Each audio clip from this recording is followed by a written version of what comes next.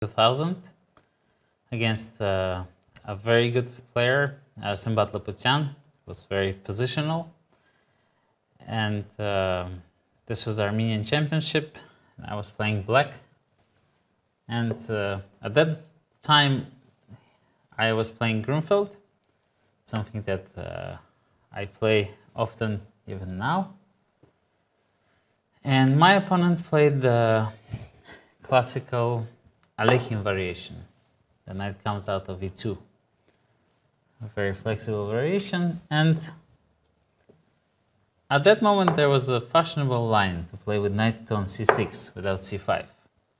A strange type of opening, but it was very similar to kind of hybrid of Grunfeld and King's Indian. And I will show it to you. So he went castle, e5, bishop a3, rook e8, d5. This was an unusual move at that moment because bishop f7 was the main theory back then. King 7, queen b3. Then you had some games with king f6, f4, bishop h6. Crazy. Well, it was a lot of fun for me to play this line. So in the game he went d5. I went knight a5 and bishop d3. So a typical way, if he hadn't played bishop a3 and played d5 immediately, would be to play knight a5, bishop d3, and b6. What black is basically trying to do, he's trying to, if white goes c4, to play c5, and then bring the knight to d6 from b7, and f5, f4, and start the King's Indian business here. Yes. Trying to mate. Or even sometimes, you know, not to play c5, play knight b7 and try to play for dark squares, exchange the dark bishops.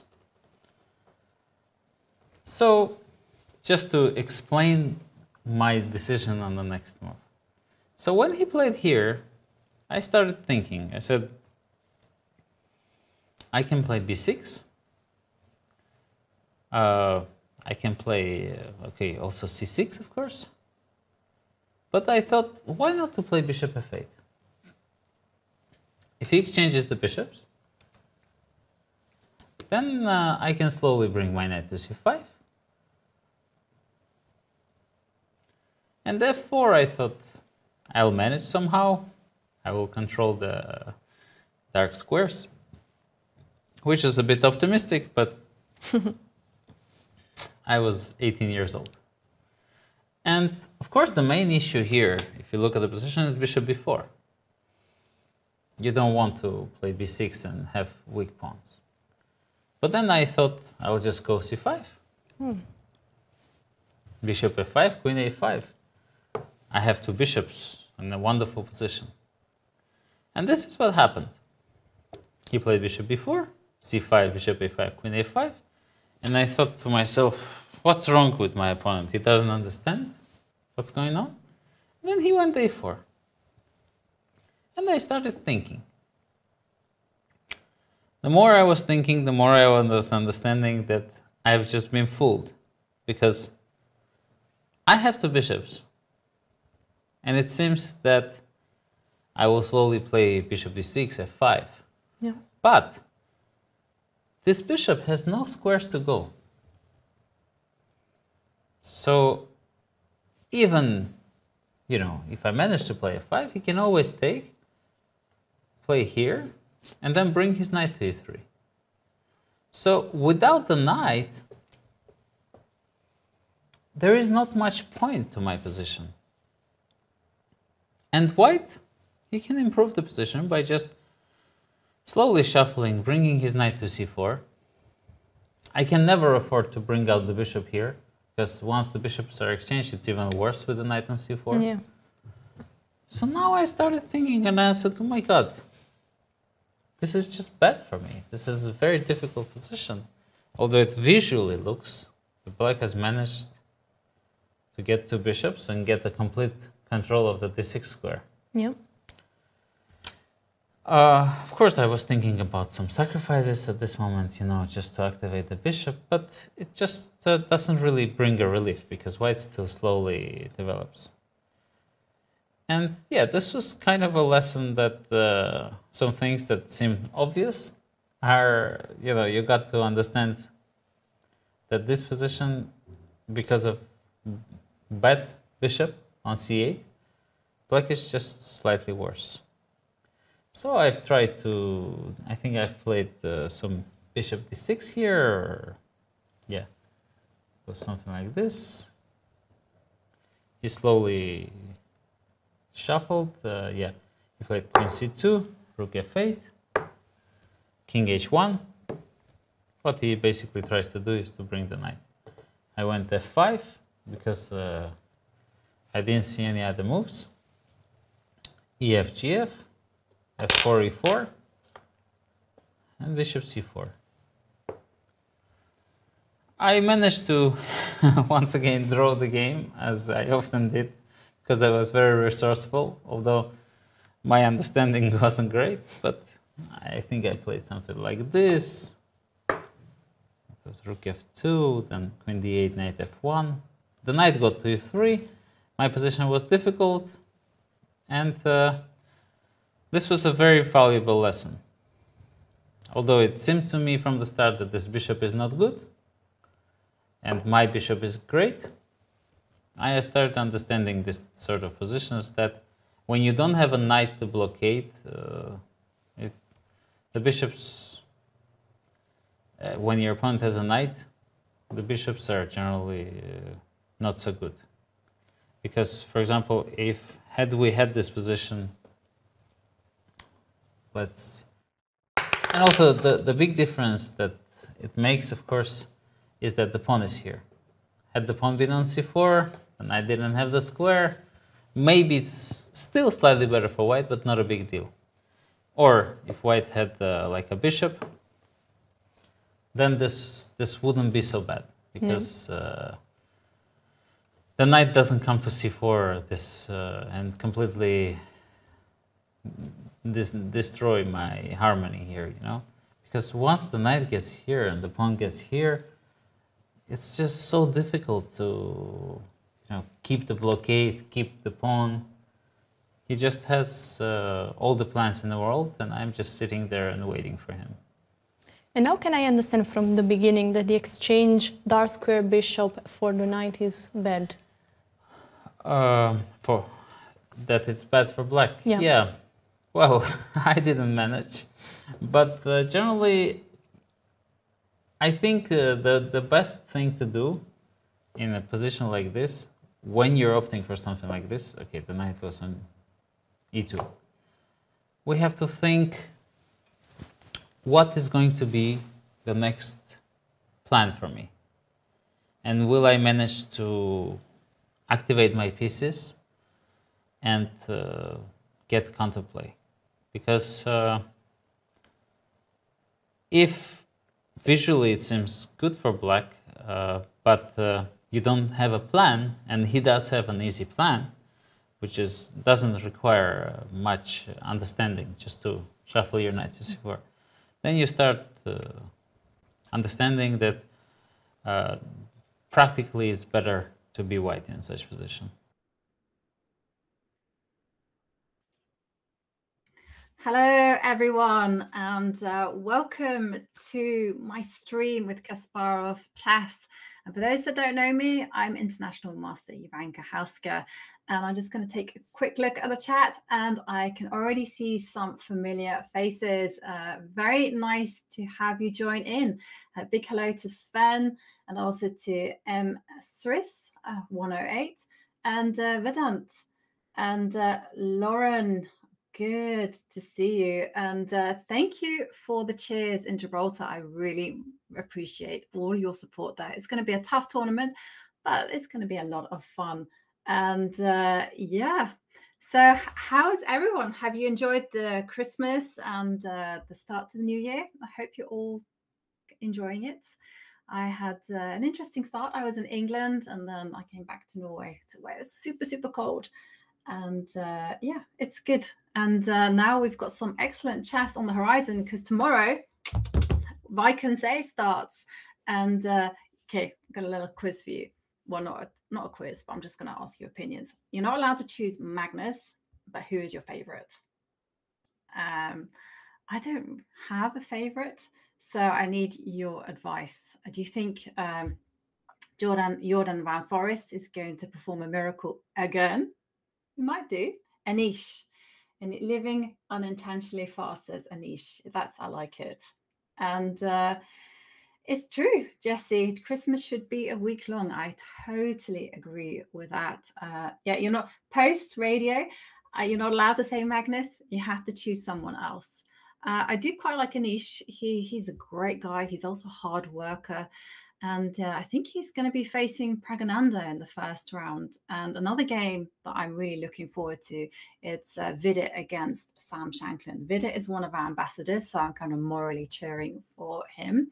But he's also up against Sam Shanklin. Both these players work super hard on the openings, so I really like to see how they're doing. Grand Niels, yeah, he's also another hard worker. And of course, he was a second for Magnus Carlsen. MVL, yeah, good choices. Sven saying that I'm going to win. I can say, even though I'm not playing, I'm that good. MVL with a new hair.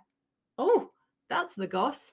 And well, if you do want to follow all the details and just catch up on the games, then we do have English Grandmaster Gawain Jones. He's posting articles every day for Kasparov Chess. And there would definitely be worth a catch up, because he's a great writer. He has read. Wow. Well, that is news. He's dyed his hair red. Okay, New Year's resolution, he's taking it to the max. Okay, I have to check out this Instagram story. Okay, well, yeah, maybe he lost a bet, maybe he fancies a change, maybe he's been inspired by Jan Nepomniachtchi. When Jan was down, he changed his haircut. I've actually done that myself. It was about the world's blitz. Oh, okay. Well, this is good. MVL, man of his word. Okay, I'm going to be cheering for him. No way closer to pink. That's a big job, to go to the hairdressers and change from black to pink or to red. Then okay, that's good. And Kasparov is playing Hearthstone. I don't quite know what Hearthstone. I do know what Hearthstone is, but I don't quite know his. Like what the game is. And yeah, so definitely you should check out all the coverage on Vaikansei. So catch up every day with Gawain Jones's reports, and of course follow the games. They're going to be super fun. And the game I'm also looking forward to, first round, Magnus Carlsen against Esipenko. Actually Magnus is black and Esipenko has the white pieces, and I don't think Magnus will place a dubious Sicilian. Last year, he kind of, he took some liberties in the opening, didn't really develop his pieces, and repeated his moves a few times. Well, moved a few times with his pieces, and he got punished. And it was a great victory by Esipenko. Peter also plays Hearthstone. Did Badur Jobova also dye his hair because of a bet? No, I don't think so. Can I resume the Tata Steel's rules, please? I don't know what the Tata Steel's rules are, but Happy New Year to Pawn March Destroyer. And Lauren is hoping for one open Rui Lopez. Well, I think you'll get that with Shakriar Mamajorov. And L0G1KK asks, what's the sneakiest trick I've ever seen on a chessboard? Well, it has to be during time travel, where people don't put their pieces on the or exactly in the middle of the squares, and then they kind of, the pawn looks like it's moved once and maybe it's actually moved twice to two squares, and then they just carry on from the two squares. I don't know. It's always in time travel with that. The tricks happen. And yeah, little bow, thank you. And also hello to Angelo Julius, and hello to Anit Chess. Yeah, I agree with you, Lauren. JW, it is also when the opponent doesn't put the knights facing the same way. There's something, the knights have to be symmetric, kind of like facing each other. You know, they have to be facing forward, or they face each other, or they even face backwards. And is that a Swiss tournament? It is a Swiss tournament, and the time control is classical, and it's going to be going on for a long time. And okay, so today, we are going to follow the format, which is we're going to chat, we're going to solve puzzles, we're also going to, well, we are also going to be playing some chess, because I'm going to be taking on all your challenges. Don't be shy. At the end, the last hour, just log on to Kasparov Chess, challenge me. I'm the little hat, and yeah, let's enjoy some games. It is definitely, I agree, classical chess is fantastic for learning. It's also great for you to kind of follow the game real time if you have some time, and you just try to predict what the players are going to be playing, and what moves they're going to be making, and test your calculation against their calculation. I would recommend that you don't follow with the engines, because then that kind of ruins the fun out of it all. Take yourself back to the olden times when you could just watch the grandmasters play and not have Stockfish 14 saying it's a blunder. Yeah, see if you can spot those mistakes yourself. And yeah, I thought that we would warm up with something called the triangle mate. Now, okay, so Bra asked, what's the best book on positional chess? I'm big fan of any books by Jakob Aagaard, and I do like his book on positional chess. It's very much a quiz book. You have some puzzles to solve, and then you kind of test yourself against the answer. And one thing that I found out, especially when it comes to positional chess, is you should challenge the answer. You should ask yourself why is their solution so much better. You shouldn't just go, yep, I got that wrong. And it really pays off. Yep, I also agree. Sokolov has written some great books. I agree with that. It's good stuff. Dreyev has also written some good books, and there's a fantastic book by Gelfand, Positional Decision Making, one for everyone to read. And yeah, Zoram, thank you for joining the stream. And okay, so this is the triangle mate. Let's take a sip of water. And it's basically the queen and the rook hunting down this king, and the checkmate happens in a triangle. So something like this. So the king will be, oops, I don't know what happened there. The king will be on, say, A2. The queen will be on B3, and the rook will be on B1. And there you have it, geometry. I love it when chess is like that. So now you know the name of the mate, and you kind of know the pattern, and it's the queen and the rook that are the active pieces there. Then it's all about exploiting the king. And thank you, Lauren. Thank you for your nice comments. It was a lot of fun to comment on the World Championship, I have to say.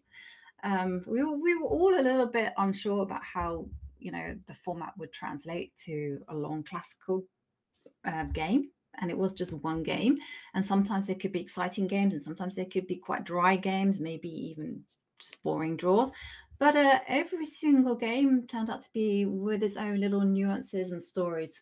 And oh, thank you, Vin, for win. I have to say, I do really enjoy commentating, almost as much as playing. I mean, I love playing, and commentating is just so much fun, and I have a great time. So everyone I've seen a few people suggesting knight taking the pawn, because as we know, if you want to hunt your enemy king, you have to open lines. That is the currency. And when we scout the territory, we see that the rook and the queen are aligned on the C line, and this is the big checking square, and you want to explode open the cover, and at the same time you lengthen the diagonal of the bishop. So to warm up, knight takes pawn. Yep, you guys got it right. And good evening to Elvis.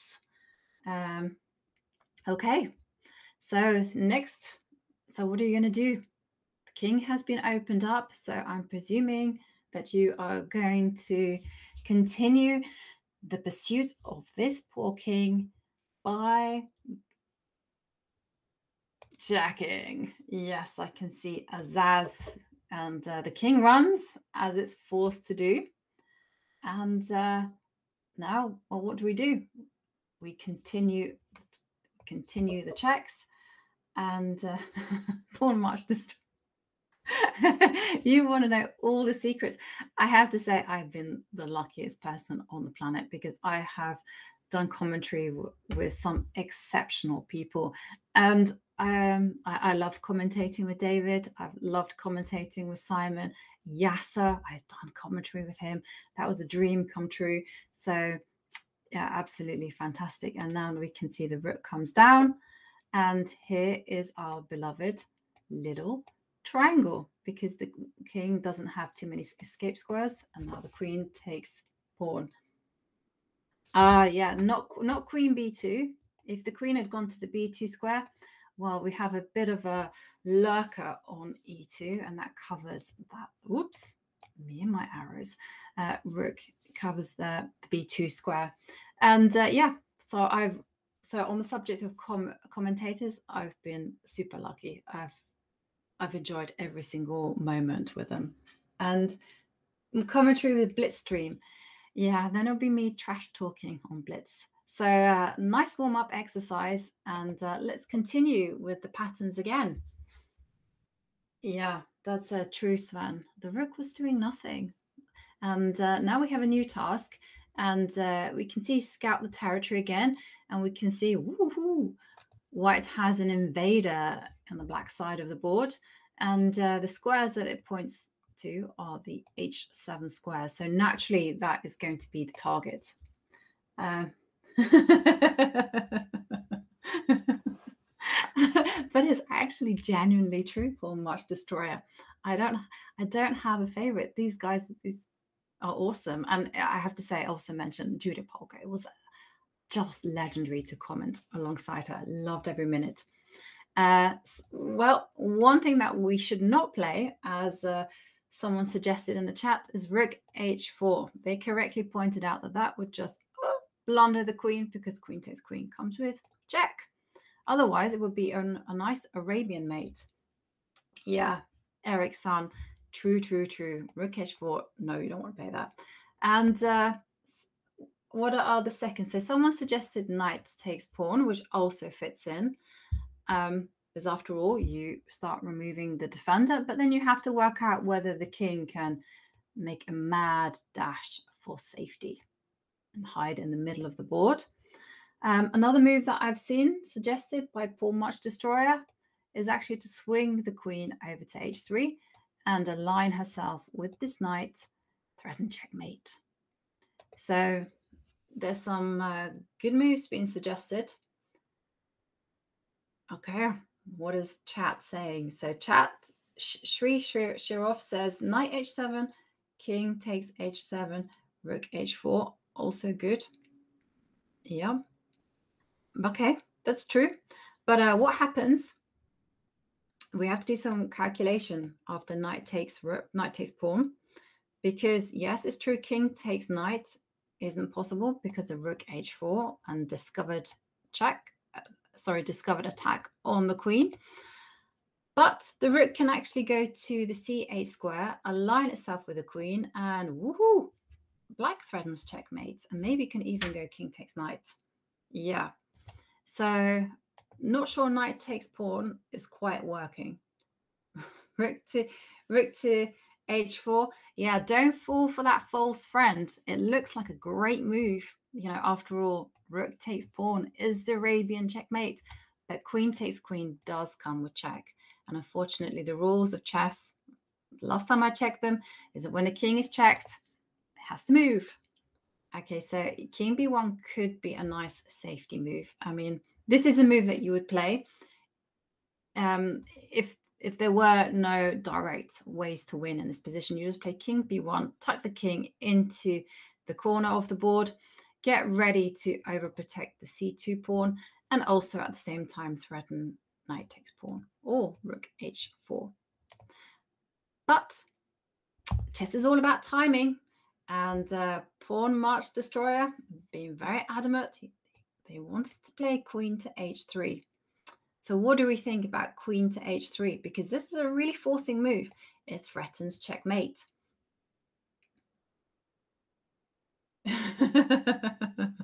I love the storylines everyone's saying.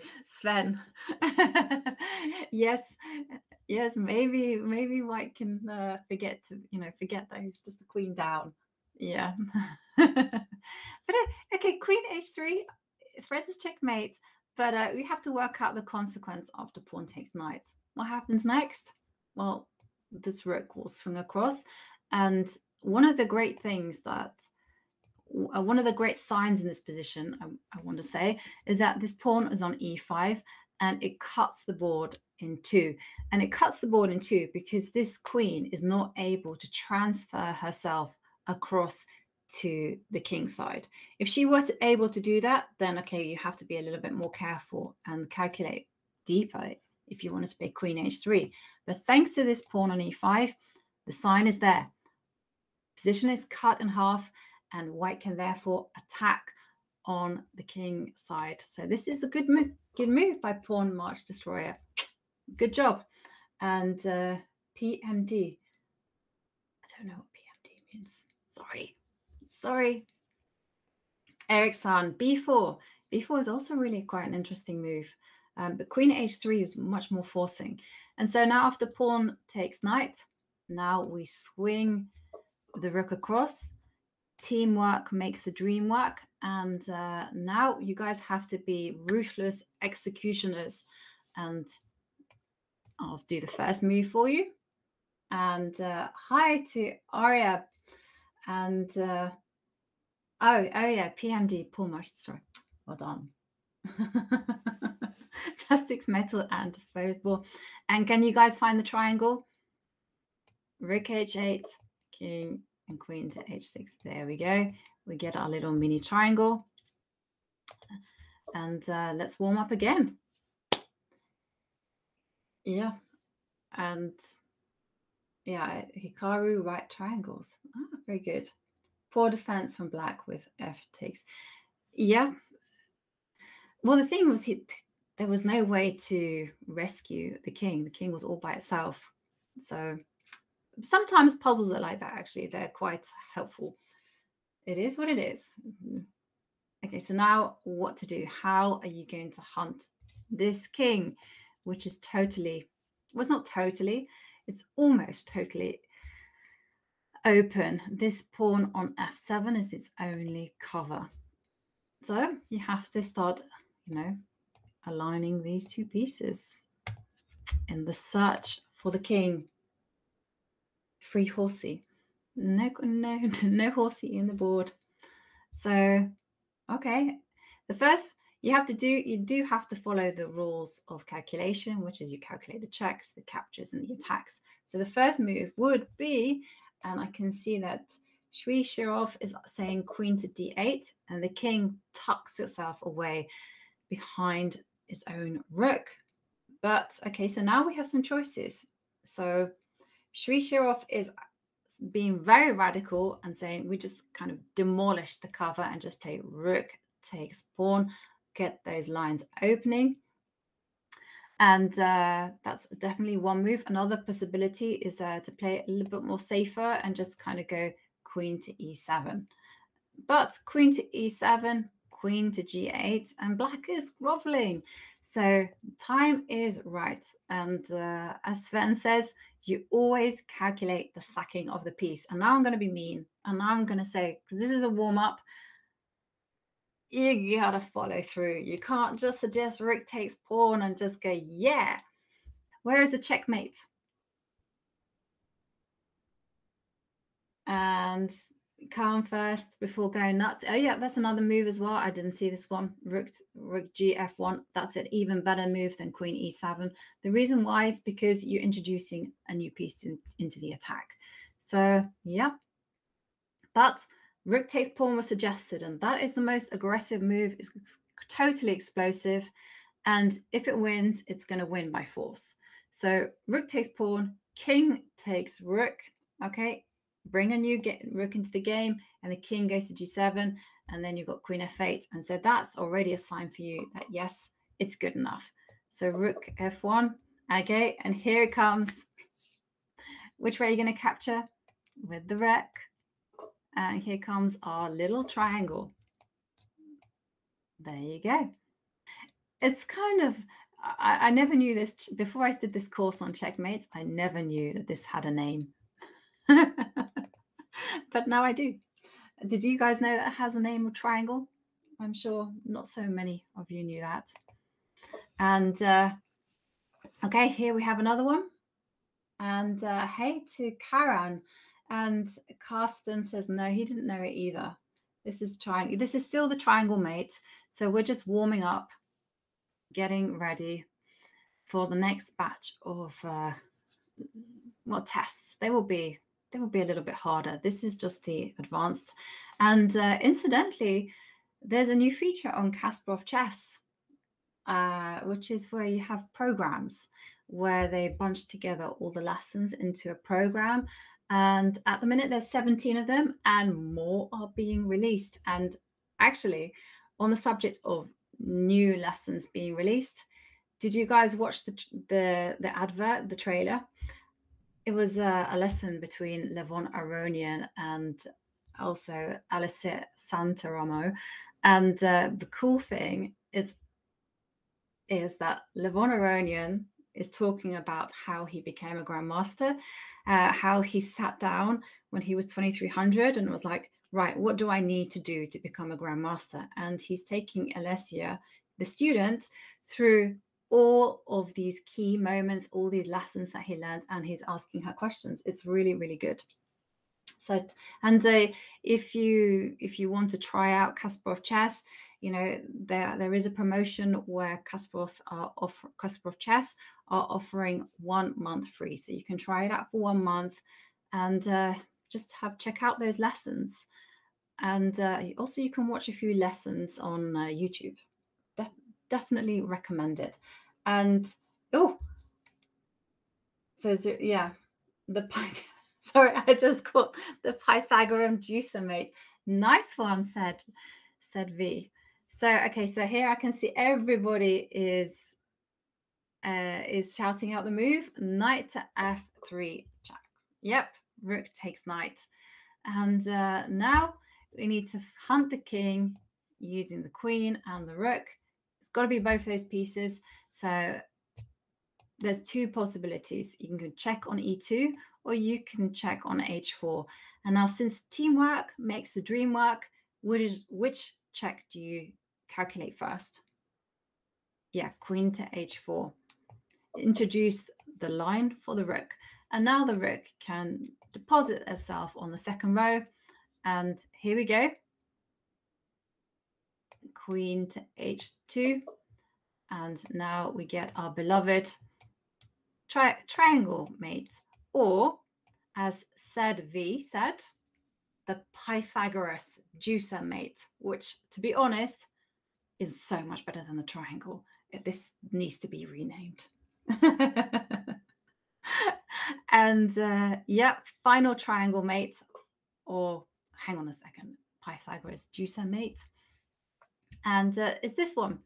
So I can, looks like a little hat to my eyes. Yeah, maybe, because the little hat, it was, I think it's Hikaru Nakamura who coined this, the hat, this Stonewall London system formation with the pawns on C3, D4, and E3, the hat. And then when they played the Caracan, it became the little hat. And I was like, oh. But I like Pythagoras juicer. It's very aggressive and it's very fancy as well. Yeah. The little hat mate. Yeah. That would be nice. We should start a petition. Rename the boring triangle mate into something more adventurous. And I'm all down for that. It should be either Little Hat or Pythagoras, juicer mate. Or Christmas tree. Yeah, the Christmas tree mate. Yeah, it works. I like it. Okay, so last example of this mate. And once again, these rooks and queen are going to hunt down this king. And to do that, you've got to calculate those forcing moves, because black can't just rest on his laurels, as we say in the UK, because if he plays the wrong move, then there might be some queens to c1, and suddenly the queen finds herself on the king side and, well, can start thinking about defense. So, okay, so we've got to calculate rook takes pawn, explode open. And now here we have choices again. So we have queen to h5 check, queen to h3. Which is better? Okay, so Constantino says queen to h3 so that you're on the same diagonal as the rook. Okay. Yeah. Name the mate. Oh, Sven, that's too complicated for me. I was not very good at maths. And everybody, you're in agreement. Queen to h3 is better, and definitely is to keep an eye on the c8 rook. And now this is the thing, that you can actually push the pawn on f8 and the king can't run. Sorry, you can push the pawn on f5 to f6 and the king can't run to f8 thanks to queen coming to c8. Very nice. So what are you guys doing? f6. Oh, sorry, I did the move for you. And the king comes to g6. And now how are you going to checkmate this king? Because if you give a check with the rook, then maybe there might be some king takes pawn. You have to calculate that one. Okay. The rule, don't calculate, just do the moves that look better. Oh, okay. No, we have to calculate. We do have to calculate, and unfortunately, that's the way it goes in chess. And the more you practice on calculation, the better you become at it. But, okay. Okay, so we have queen g4 as a suggestion from Vedant. And the thing is with this is that you do want to introduce the rook. So queen to g4 does look nice. And as long as you have the purpose of introducing this rook into the attack. Okay, I will do that. Thank you for the feedback, Pulitzer. And queen to g4. Okay, that's a nice move. So this is one suggestion. Anyone else? Okay, bye-bye, Sven. And maybe catch you later. And queen g4, queen h4 to protect f6. Remember, timing is everything, because queen c1 is on the horizon. So white doesn't have the time to trap the king, so to speak. Queen f5 is another suggestion. Very good. But behind these two queen checks, there has to be the purpose to introduce this rook on f2 into the game. And it has to come and deliver a check. So, yeah. Which one do you prefer? Queen to g4, queen to f5. I'm going to put it out to the chat to decide. Oh, no. Queen f5, queen g4. Oh, it's 2-2 at the minute. Queen 3-2, queen g4. Angelo says queen to g4 and g4. Okay, I can see everyone. Okay, so more people are saying g4. Rook to g2. Rook to g2, also very interesting move. It does allow king takes pawn. And then the question is, will the king run away? It might run away like a Teletubby. Okay. Oh, I think, well, the majority said g4, so I'm going to play that move. And it's incorrect. Okay, so we'll have another go. Oops. Although I did like the concept of moving the queen to g4 and then giving a check on h4, to so to speak, and then the rook coming to g2. So, okay, queen to g4, incorrect. Uh-oh. So what next? Rook g2, introduce another piece into the attack. I mean, what happens after king takes pawn? Oh yeah, we have queen to d3 check. Oh yeah, we found, I hadn't seen that check on the diagonal. Yeah, queen to d3, that's a possibility. But let's be calm. The move that we want to play is rook to g2, because after all, two pieces are working together. And after the king goes to f6, how can we stop the king from running to e7 and making its bid for freedom? You've got to control the square, and you can do that by playing queen to h4, right? Exactly. And then the king is forced to step up to f5. It's got no cover. So it's very, very ripe for something happening there. Maybe we just win a rook. Yep. If you don't have so much time on the clock, then sometimes it's a good idea to be practical.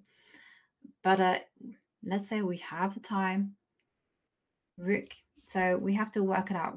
Rook to g2. The king will take the pawn on f6, queen h4, and then the king will run to f5. Okay, so we've got to stop the king from making a bid for freedom on the e4 and f4 squares. So how can we drive the king back? So Ivancel is saying, okay, you move the rook from g2 back to f2. And once we see that move, we're like, aha, it's making sense now. So yep, rook to g2 is the correct move. And then as pointed out by Angelo, I think, the queen comes to h4. King's not allowed to run away. And now again, the king is not given any chance for making a dash to the central squares by Ivancel's move, rook f2. And now, well, we've got the pattern. Yeah, we've got the pattern. And now the rook comes to f6. And here we go. We got our little Pythagoras triangle. Yeah, it's very nice. Rook f2, just to make that switch back with the rook. It's quite clever and maybe not so easily visible to the eye because we're kind of thinking all the time in queen checks. So why was queen to g4 wrong? To be honest, I don't really think queen to g4 was wrong. I just think it was longer and perhaps not the most accurate way to win. And what can I say? Sometimes in chess, it's all about timing. It's about precision and accuracy. And yeah, so let's move on to my next one, which actually, hang on, I'm just going to go back to the lessons. And I've picked a trainer, and I'm going to choose Simon Williams, one of my co-commentators in the World Championship, actually. And I'm going to level up to, what was it? Advanced, I think it was. Yeah, advanced. And the theme was going to be bishops of opposite color. Yeah, ginger GM.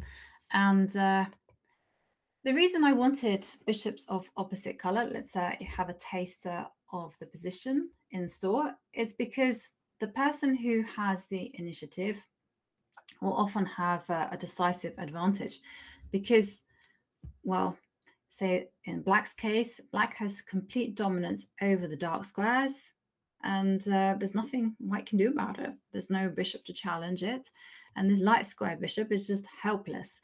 So guard your weaknesses like crazy if you find yourself in a middle game with opposite color bishops, and definitely don't make any pawn weaknesses, because pawn weaknesses are permanent. Can't get rid of them. Barry the B pawn. Yeah, we call her Beth. I have this rule that half the board is female, half the board is male, and we have fairness. And so Harry is like Gary, Freddie, I don't know what E is. We haven't reached that far. And then there's like D, I think might be Diana. Alice is for A. Barry, no, not Barry, although it could be Barry. B is Beth, and C maybe Charlie. I don't know. Well, do they keep their name? No. They change name. They're very fickle, you know. the pawn, if a G pawn takes on H5, it becomes Harry. Harry number 2. Yeah, E is for Elaine. Yeah, E is a male name because this half is male, this half is female. I like the way it works. Okay, so here black has the initiative, that's for sure. And the reason I say that with with a lot of confidence is to do with the fact that this bishop on G7 has a lot more potential. I mean, for starters, it can plop itself on D4 and start eyeing up this diagonal. But black has to be super quick because, well, let's face it, C7 is coming. And white also has some trumps of their own because maybe this pawn can get to C8. So it's all about the power of the bishop. How is black going to break through? So bishop D4 has been suggested by Shri Shirov. I see no. Arya says, I see no move. Yeah, well, bishop D4 is the main contender because it activates the bishop. And what we want to do is we want to find the breakthrough point.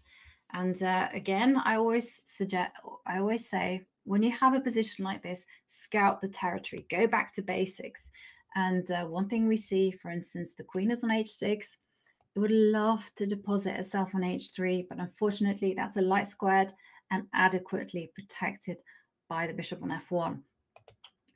But we do have pawns on F2 and G3, and these are on dark squares, therefore weaknesses. And also we have this amazing beast of a pawn on F3 and this another wonderful pawn on D2, one square away from queening. And bishop D4 is certainly the most natural move, but what's the follow through? And Shri Shirov says, well, it's all about those sacrifices. They want to drag the king out into the open by playing bishop takes F2. What would be a follow through? So if you got 2 moves for free, so you got bishop D4 and then bishop takes pawn, what is black next going to play once the king was on F2? Yeah. Okay, so queen to H2. And that's it. Queen to H2. And so how are we going to follow through? Let's play it. This is definitely the most aggressive move. And C7 on the board. And but the question is, if the white king runs to E3, what happens next? Yeah, so bishop takes F2, good. But after queen to H2 and the king running to E3, yeah, there's one more check, and this is the killer blow. The queen can go to G1, and there's just no escape. Nothing. It's checkmate, I think. I'm pretty sure it is. And nice exercise. Yeah. And so now we have another situation with opposite color bishops. And again, scout the territory. So count material. It's always a good move. And one thing that should draw your eye immediately is that this bishop controls A1, which is the queening square for Annie, a pawn on the A file. And then it's like unstoppable. If that pawn had free passage all the way down to there, nothing would prevent it from becoming a queen. That checkmate, no name, unfortunately, for that checkmate. So can't believe, yeah, Eric's son. Sometimes the puzzles, the defender doesn't defend in the best way. But there is actually really difficult for any piece to get back because of this strong pawn on F3 and also the pawn on D2. And thank you, Crosswise. And here, remember to scout the territory. So this bishop controls the queening square to A1. And if this pawn were to get free passage, it would definitely become a queen. Primarily because this bishop on D7, it's not doing anything. It can't get back to that blockade. So you have to ask yourself, how can black generate a passed pawn on the A line. Big hi to as cool as beans. Took me a while to get to figure out exactly what the handle meant. Hungarian pawn break is what it's called. Ericsson says it's pretty. Yeah, I don't know about the Hungarian pawn break. I've never heard of it before, but you need it. You need it. This is the pawn that's going to, or a pawn on the A line is going to win the game for you. But okay, if you play pawn takes pawn, queen takes pawn, no biggie, says white. So Ivancel is suggesting the move queen to d6, trading off queens. Is that the answer to this puzzle? I'm thinking of bishop c3, but it looks too passive, says Pawn March Destroyer. Well, it is definitely a move, but remember the goal. So as cool as beans is saying queen to c8. If you play queen to c8, I like the idea behind it, you know, swapping off queens, swapping off a defender of a3. But the problem is that this bishop on d7 can take the queen. So not quite there. I do like the reasoning. No, the idea is under a queen. I'm sorry, I misunderstood. Okay, well, that was a bit sophisticated. Maybe a game we've got to take. I don't know. Okay, I like it. Christmas gifts. Yeah, I agree. Belated ones, admittedly. Okay, so we have a suggestion from Ivancel, which is basically to play queen to d6, make the trade. What does the crowd think? Do we want to swap of queens? Would it be beneficial? Is the white queen better than the black queen? Does it fit in with black's purpose of driving home an a pawn to the queenie square? It is a tough position, but you do have to remember that opposite color bishops, the person who has the initiative, the person who is able to create the passed pawn, to hunt down the king. And when it comes to passed pawns, it's all about the color of the queening square. If this queening square were white, okay, so or rather, you know, this bishop were a light square bishop, then driving home this a pawn wouldn't be as powerful. What about going bishop c3? Bishop c3 is good, but does it fit in with the objective? So the objective is to just magically get this a3 pawn off the board so that the a pawn on a4 can just move forward and a2. So white is not threatening queen takes b4, so we have a free move. Yeah, so if you play bishop to c3, the thing is, there are two people playing chess, as often is the problem, and white will play pawn takes pawn, so eliminating the dangerous a pawn, and now the threat is to play pawn takes pawn. Sorry, let me be clear. So when the bishop comes here, b takes a4, and once the b3 pawn has disappeared to the a4 square, then it will be a takes b4 in the air. Yeah. So the black queen. So who is the key defender in all of this? You have to go back to Ivancel's suggestion. So bishop e5, bishop d6, I like it, but it is slightly on the slow side. And the reason why it's slightly on the slow side is because after bishop to e5, pawn takes pawn, b takes a4. I'll be precise with my coordinates. Well, it opens up the rook on b1 to attack the queen on b8, which means that b takes a3 isn't actually possible at the end of day because of this pin against the queen. So this is why we have to be very, very careful. Chess is all about timing. Sure, like a school teacher. Maybe that should have been my calling, to be a school teacher. Yes. So Elvis kind of getting on board with Ivancel's idea, saying trade off the queens.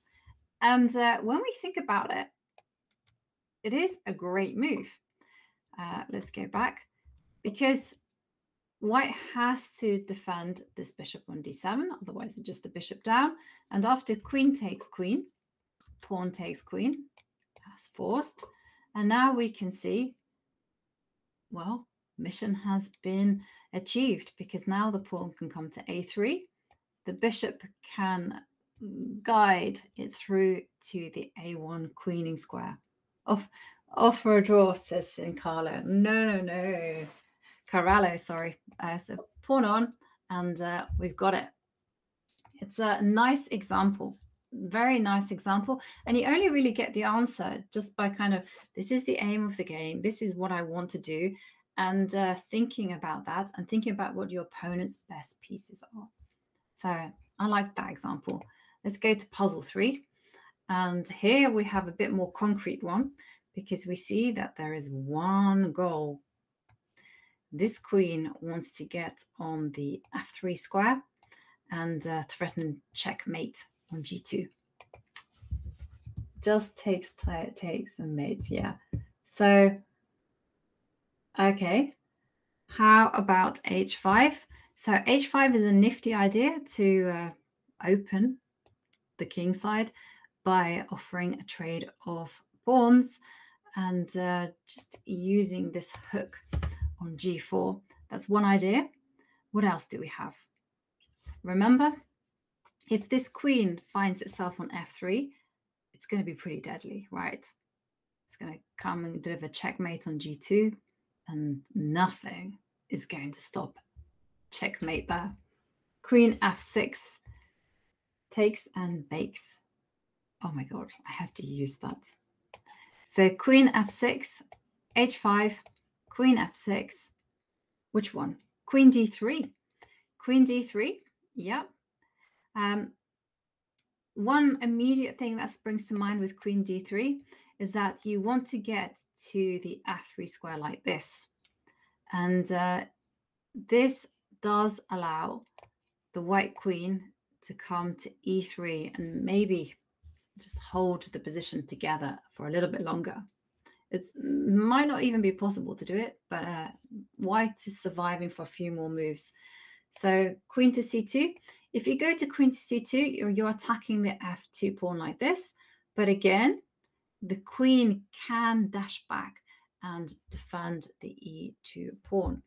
So the move to make is as cool as being show mercy. No, not quite. In chess, you never show mercy. I mean, one of my favorite quotes about chess is that chess is a street fight. When your opponent is down, you kick him. And okay, so the queen came to e3, and now the point is that there is a way to distract this queen from her coverage of the f3 square by playing rook trades. Correct, as cool as beans. Yes, and hello.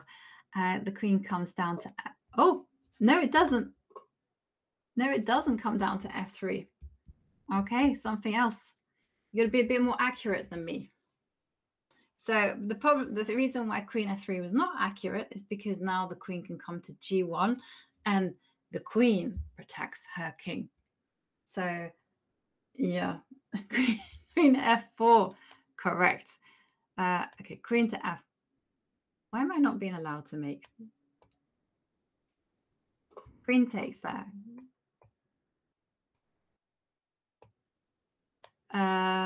Something's happened. I can't make the queen move. But the queen is going to come to f4. And then when the king goes to g1, now you come down to f3. Little neat move. Oh, yeah, try again. Yes, try again. There you go. Great move. Queen to f3. Whoops. Yeah, queen. Oh no. Okay, so next exercise. Okay, so let's good job everyone. Okay, so now we have a new one, and here we can see that this rook, they're not very great. The king is not good, and it can only step forward into dark squares. White has a light square, a dark square bishop, that is. Hello, Lorraine. How are you doing? Wondering too many, I think. Yeah, too much hot water. And okay, so Ginger GM style. That was my favorite moment during the World Champs when we were commentating on that very long game 6. And Simon thinks that champagne that's been brought in to celebrate the longest game ever played in World Championship history is champagne, and it's not champagne. And his face was like, oh, yeah. Thank you, Lorraine. So we have rook takes a7. It's neat. It's moved by Elvis. And what's the idea? Aha. Okay. Love it. Okay, so Elvis 1277 is suggesting rook takes pawn, and he has a sneaky idea behind this. Long live the king. And so the whole idea is after rook takes rook, rook will come down to b8 and give check. And well, after king to e7, you want to, now that the rook has been decoyed to the a line, this bishop can take the pawn on c5. It's a nice idea, but it's incorrect. It's incorrect. And the reason why it's incorrect is because you have to, if he plays rook takes a7 first, then the black rook will come to c8. That is why it's incorrect. But I like the idea. Whoops. So what can we do?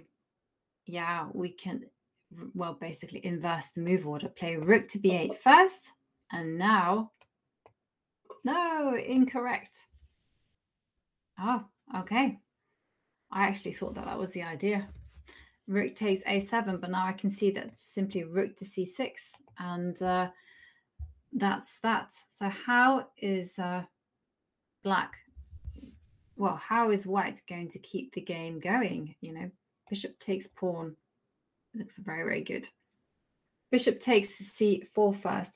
Oh, a random oven. Hello, very good. It's been, well, since last December. And bishop, someone's suggesting bishop takes pawn first. And well, what's the answer after rook takes bishop? And then rook e6, rook e8. Except after rook comes to e6, you need to make sure that the king takes and not a pawn captures. So, okay. Rook e6. How can we play rook a5? Maybe it's just as simple as that. It's good. And then the whole idea is to play rook takes pawn or bishop takes pawn. Bank it, as we say. Rook c6. Rook c6 unfortunately allows rook takes c6, and also pawn takes c6 gives the king an opening on d7. I do think that, let's try rook a5. Shall we try rook a5? That's the move I'm itching for. Although I really liked rook takes pawn on a7. I thought, aha, rook takes pawn on a7 maybe doesn't quite work because of when the bishop comes to capture the pawn, there is d6. So I think maybe, nope. Rook a is the okay, so rook a5, which would be the ruthless move, is not the solution. Okay. Well, there you go. You have us stumped.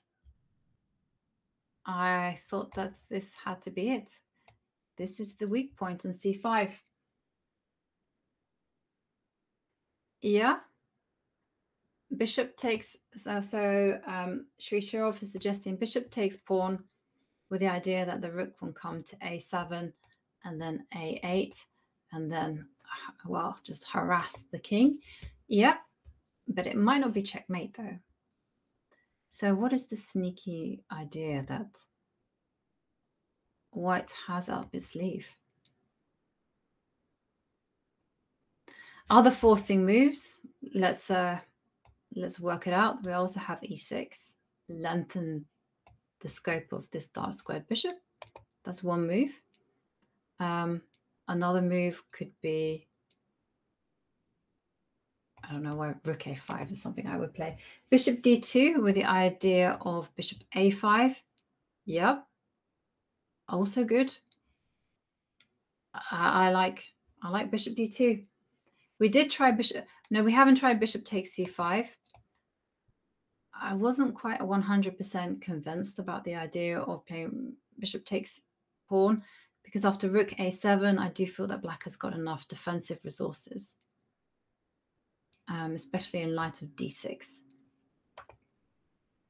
But okay, what do we think? Try it. Okay, well, 2 votes for bishop takes pawn. Okay.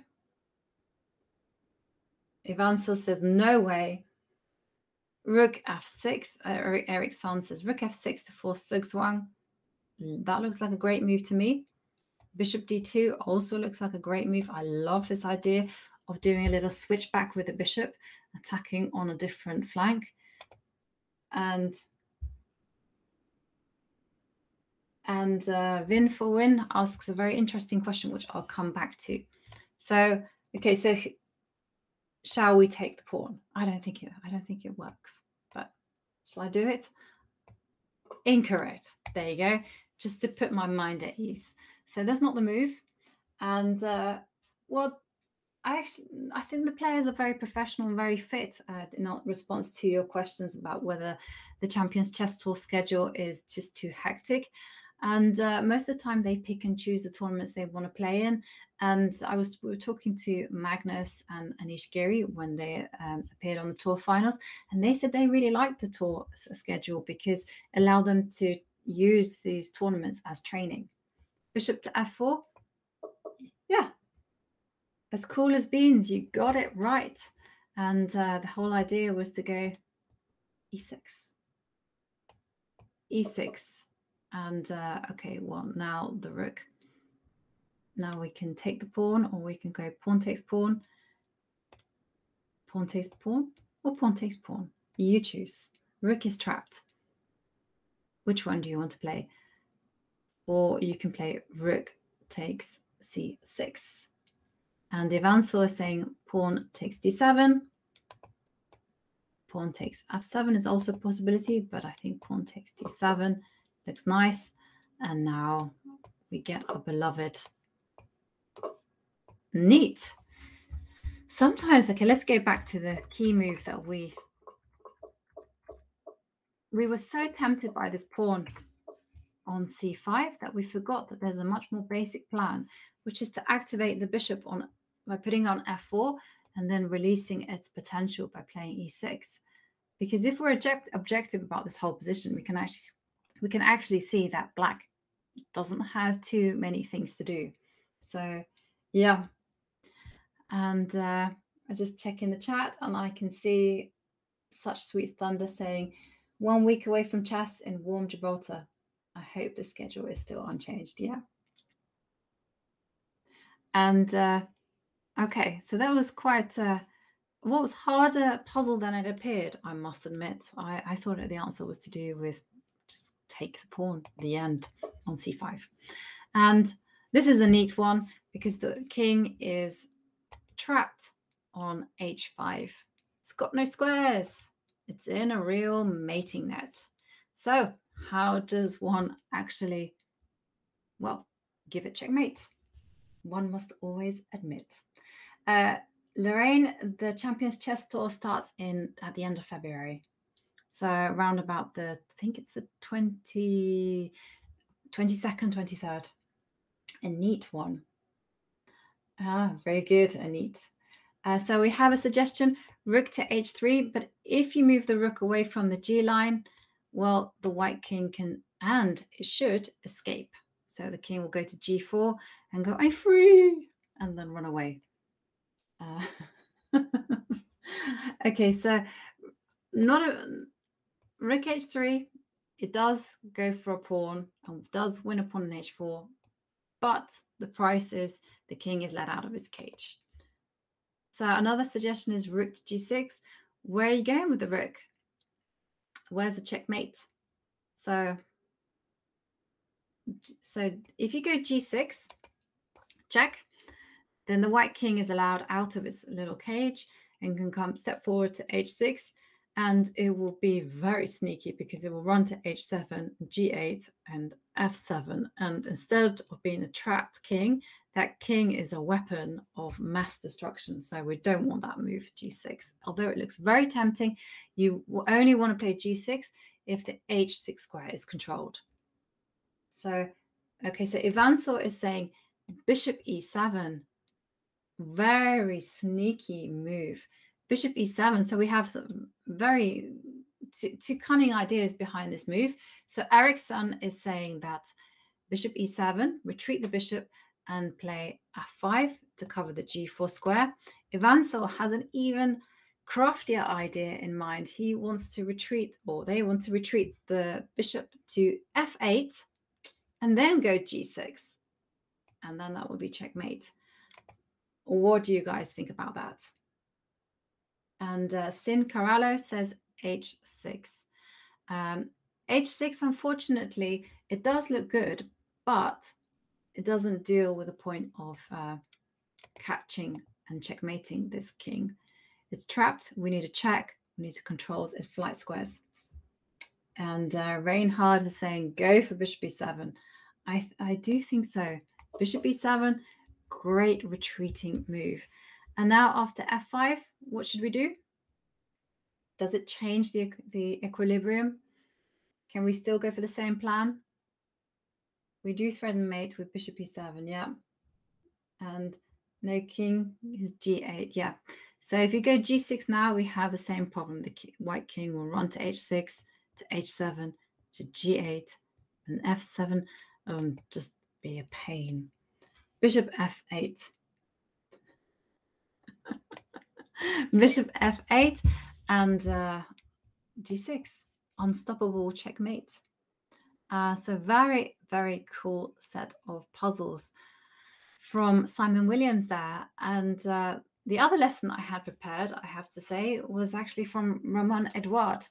And that was what to do under pressure.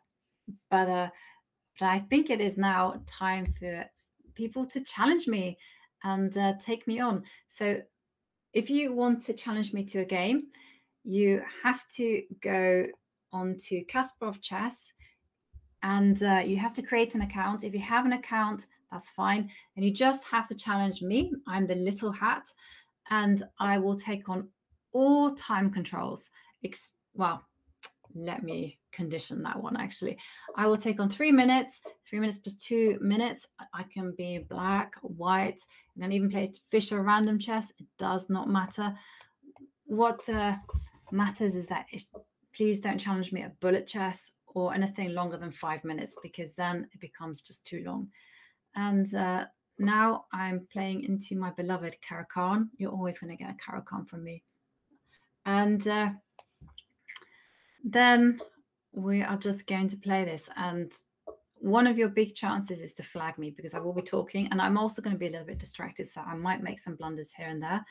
And one of the things to note is that this knight is on f3, so it gets in the way of a potential pawn storm. So now I'm going to put my knight onto d7, and I'm going to, okay, so you want to trade off bishops. I'm not going to let you trade off bishops. And if you castle, okay, well, here it comes. It's a war. You don't need to ask me twice. I want to wrestle. No, no, no, not at all. Okay, I'm going to move my knight to f8. Knight is the king's best friend. That's taught to me by David. Now I'm never going to allow a knight to come to g5, so my pawn is going to come to f5. And I'm also threatening to play f4. Trap the bishop. And look at my knight, it's covering all the nice squares. And I still have ideas of going. Okay, very good, very good. Let's play this. Let's go one step forward. Pin and win. One thing that I've discovered from this, from commentary and also from doing streaming, is that I am such a materialist. I love grabbing material, sometimes at extreme danger to my king. And now, let's do it. No, you don't. So sometimes I get myself into big, big trouble. And hello to Thunder FRF. Okay, so thank you for joining the stream. And now this queen wants to come to h5. I told you sometimes I get into trouble because I'm too greedy. That rook wasn't doing anything. But I'm going to control this knight. I want to control the circuit. It doesn't want to come forward to f5. And what am I going to do? I have rooks, and rooks like open lines. So I'm going to try to initiate an opening of the C line. And plus I like pawn storms. And it turns out you might be doing a pawn storm on me. Oh well, it is what it is. Let's just open lines, and then let's come with my bishop to see. Oh, I should put my bishop on e5. Bishop on e5 is so much better than bishop to c5. Look how it gets in the way of my queen. Okay. No unpleasantness. Okay, so 1 minute. 1 minute. Speed up. Okay. No. 51 seconds. Okay, you got to speed up. I realize that this pawn is up for grabs. I'm giving it up just so that I can activate my rooks. And here it comes. I got pressure against the bishop. 45 seconds. Okay, let's introduce my knight into the game.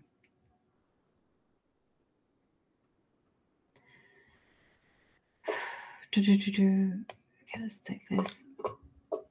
Centralize my queen. 34 seconds. I can do this. I don't have time added. My opponent has 38 seconds, and now we're going to come up, put pressure on this.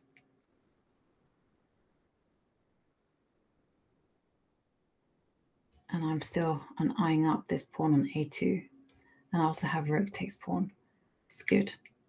It's good. Okay, a little happy accident there. I didn't see knight c2, but I was saved by queen. Attacking the rook on h2, and now it's good to go. And I have more time on the clock, so all good. Don't say yeah. Be calm, be calm. Okay, so now let's take that one. It's more dangerous. Oh no, I could have taken knight takes bishop. Okay, let's put it there. Okay, so good game. And now I'm going to accept bits the bits. Oh, hang on, bits the bits. And okay, here we go. I have the white pieces. What am I going to play? Let's play d4. Thank you, Elvis. That's a very nice comment. What should I play? I play knight f3. The London system. Okay, I'll let you guys choose. Okay, let's go for it. London. Step it back. Keep the tension. And, oh, you want to trap my bishop? We can't go for that. No can do. Play it. No, I will never play the bomb cloud. I will never, ever play the bomb cloud unless by accident. There you go. You heard it here first. No, King D2. Okay, so let's challenge this pawn center. And let's go. This is like my favorite pawn structure in the world. I call it the big clamp. And I'm going to go b4, a4. I'm just going to go queen c2 first. Maybe that wasn't such a good move. b4. I'm just going to go b5. Okay. This is my target. Where do I want my bishop? I don't know where I want my bishop. Let's put it there. Why didn't I take the pawn? I don't know why I didn't take the pawn. And I don't know that opening. Okay, I'll play the cowboy opening. I promise you, the next white game I have, it will be a cowboy. Okay, so now I'll take it. It took me a while to see that one, but I've seen it. And greed is good. Okay. Let's capture. Sorry, not capture. Let's just castle. And then I'm going to try to dominate the C line. I don't know what the toilet variation is. What is the toilet variation? You guys will have to help me out. What is it? No, greed is never good, except when it comes to chess. Then it can be good. Okay, so swap of queens.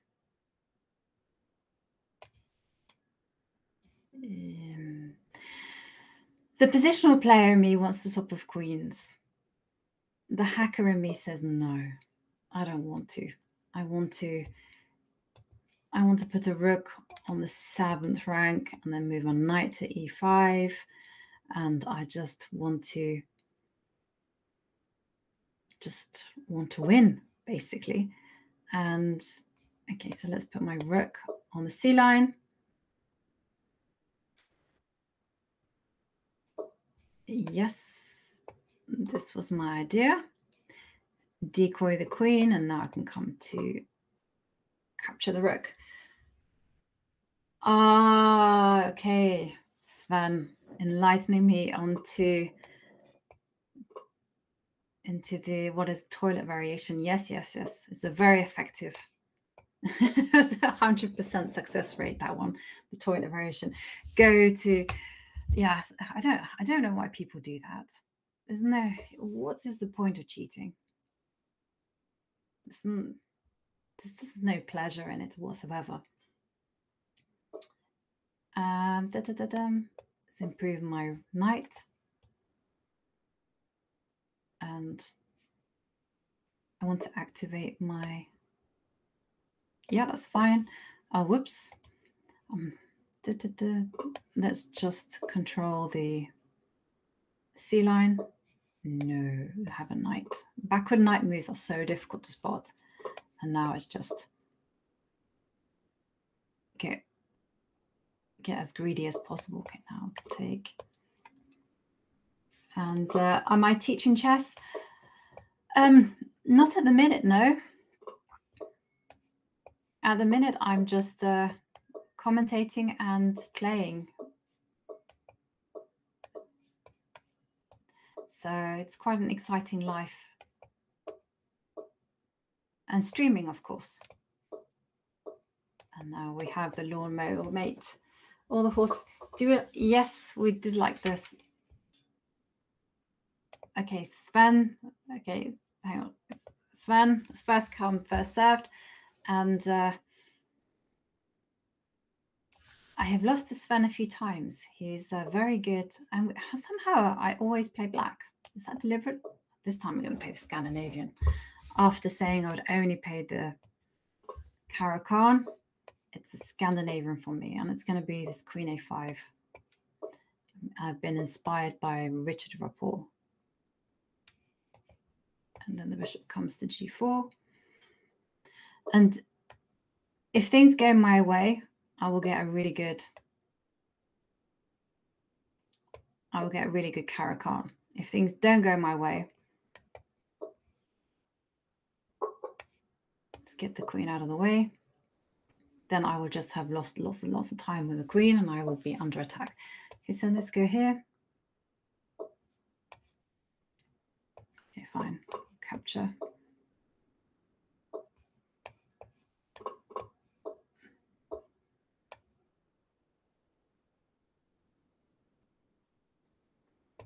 Okay, let's cover this g5 square.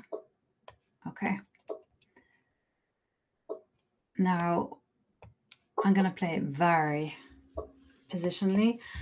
I'm going to try to say that black has the better position because the person who controls the potential opening of this D line is black. I have these pawn moves, E5, and more likely C5. And once I get those, then, okay, so now I need to think. And another way to undermine it, which I might just demonstrate it, is to go B5. And if they go C5, then you get the D5 square for free, which is great news. If they go C takes B5, then they kind of ruin their own pawn structure. And now I'm going to see if I can cause some trouble. Let's go pawn takes pawn. And let's put my queen here. And I'm going to say these two are weaknesses. And I've got two weaknesses. Worse than one. Oh, hang on. Hang on. I'm going to play C5 again. Yeah, I don't like B5. It looks weird to me. Yeah, I just played it because I wanted to demonstrate this whole unusual. I remember the first time I saw it, I was like, what on earth is that? But it's actually quite an effective device. I've used it many, many times. Now I'm going to switch my queen over to this H5 side. And it is a bit weird and probably wasn't good. I admit to that. But I did it anyhow. And how am I going to get my knight into the game? I really want my knight into the game.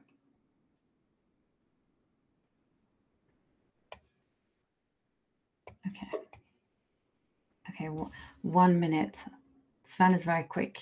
He's much faster than me. So I have to beat him on the board. And Nippo played C5. If I hadn't been flashy, I would probably have just played C5. But I wanted to show a thematic idea that you have that you should be aware of. Why am I giving away my pieces? I don't know, because I'm not concentrating. Okay. Now we take. He could have taken the pawn on C6. Okay.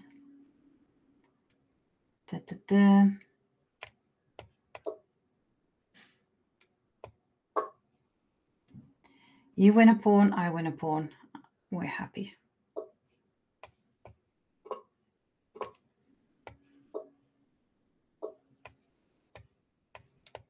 Jump forward. Threaten knight e2 check. You didn't see it. I take it.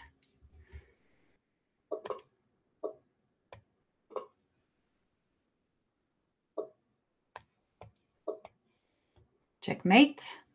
The old back ranker.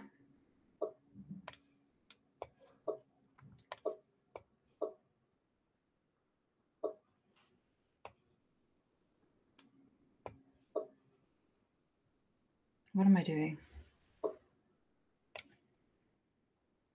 Okay, I'm panicking here. This is not good technique. Let's drop my knight back.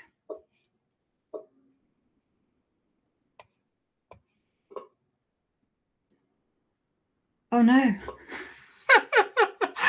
What am I doing? Oh my goodness me. Blah. Oh no, I'm going to lose this from being a piece up. Oh, for goodness sake. For goodness sake, Jovanka. That was a turn up for the books. How on earth did that happen? I don't know. Okay, right. Yeah, I don't know. Oh, hang on, Bon Cloud. I don't know. That wasn't a good moment for me. I can't believe I forgot about King Takes Knight. Okay, hang on a second. Hang on a second. Please don't do it. It's not racing kings, and even then, it's too risky a strategy.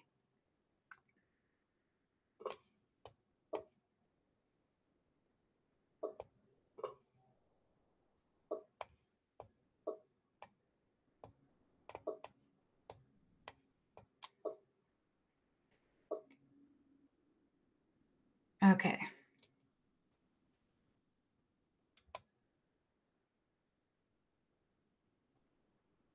Jacks. Okay.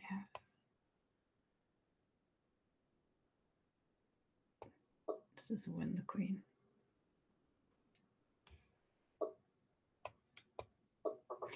No. Don't play the Bon Cloud against me. I don't like it. I don't like it. So if you want to challenge me, you just create an account on Kasparov Chess and you challenge me, the little hat. And okay, this is a nice time control, 5 minutes. And I always accept Bon Cloud only without thinking. And then it's like, oh, it's the Bon. You guys are trolling me bad. Bon Cloud, I don't like it. Don't play it. That's why. Why? You have the white pieces. It is not chess.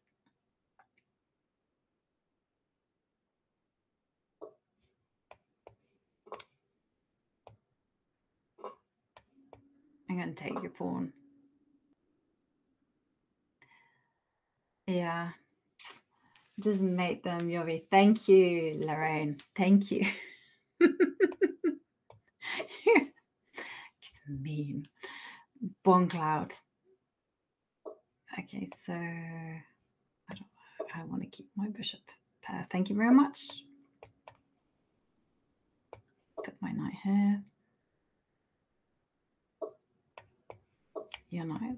It's not going to come to that. I'm going to put my bishop on the best diagonal there is. Then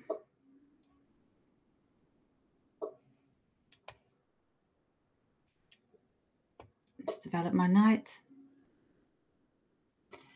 Should I ban chat? No. Chat's awesome. But how can I say no Bon Clouds? Yeah, I'm being very aggressive.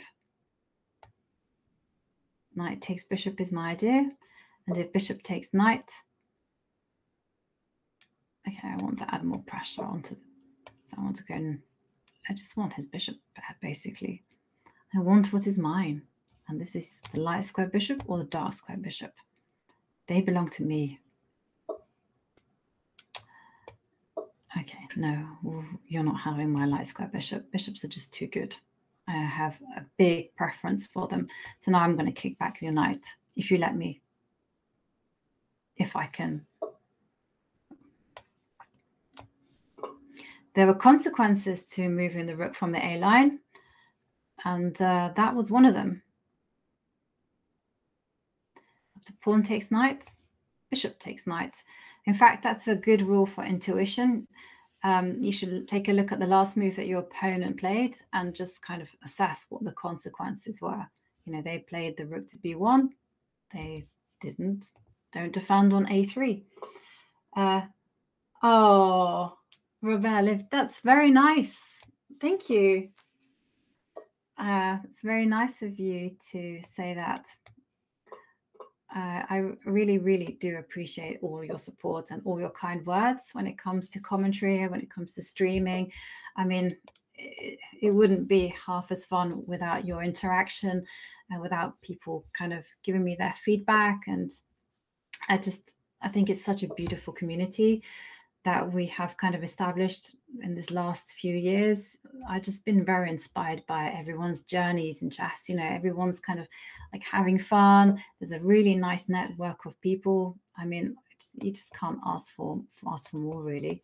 I'm going to grab another pawn because I'm greedy. I've said it one too many times, but it's true. And okay, so now you want to take my bishop. I give it to you, but I'm gonna grab you another pawn.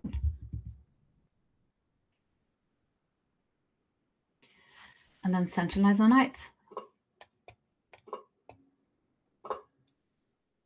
And the time control is good. So, okay, I'm going to centralize that knight, the octo knight, as Malcolm Payne coins it. And now these pawns are just going to roll them down. Okay, fine. Let's go. No, knights need posts. We need to support them. And yeah, I have nice try, but I can take it. Definitely, you know, COVID really changed the whole scene, you know, with like changing the online tournaments. Suddenly they became much bigger, better. And then, of course, we have the Queen's Gambit. Oh, hang on a second. I promised the cowboy. Here it is, B3. Now, I have looked at a little of this, and I can say I'm not sure I remember it. But we kind of do some kind of reverse Sicilian. And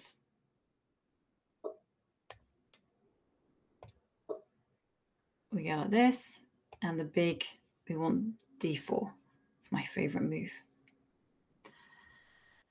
I am checking on both YouTube chat and on Twitch, actually. So my FIDE rating is it's really low. I think it's the lowest it's been for a long, long time. But that doesn't bother me. It really doesn't bother me. I'm going to give me the pawn chain. It's around about 2360, I would say, at the minute. And it's so, I mean, I had a bit of a tough time at the Riga, not in terms of, well, in terms of the results, you know, they just didn't work my way. And I was a little bit rusty. There's no excuses there. It's just the way the cards fell. Things just didn't work out. I had some really, really promising positions and it cost me rating points.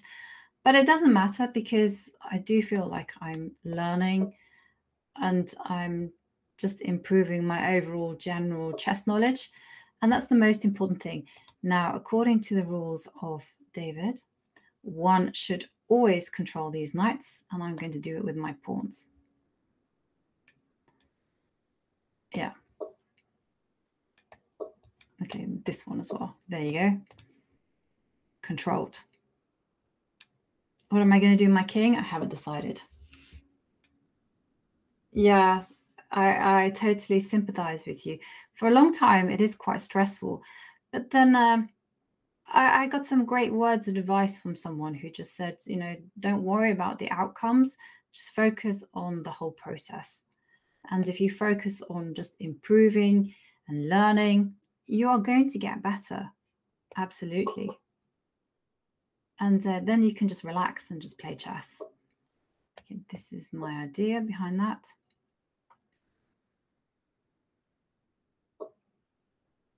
And did I have anything other than...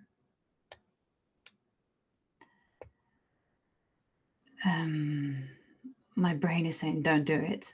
Don't do it. But the hand said, just take the pawn.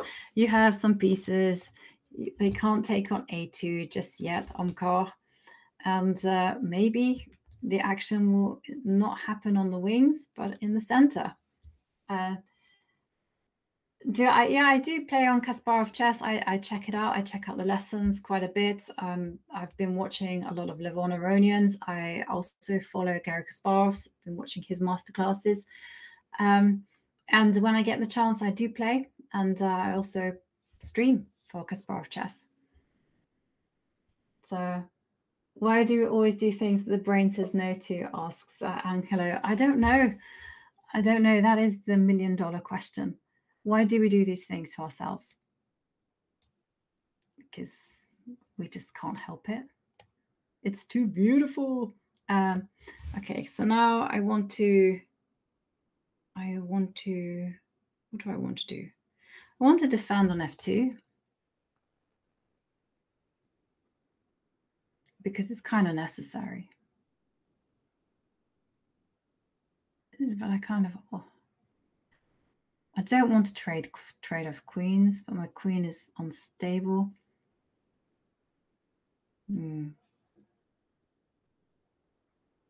Okay, let's do it.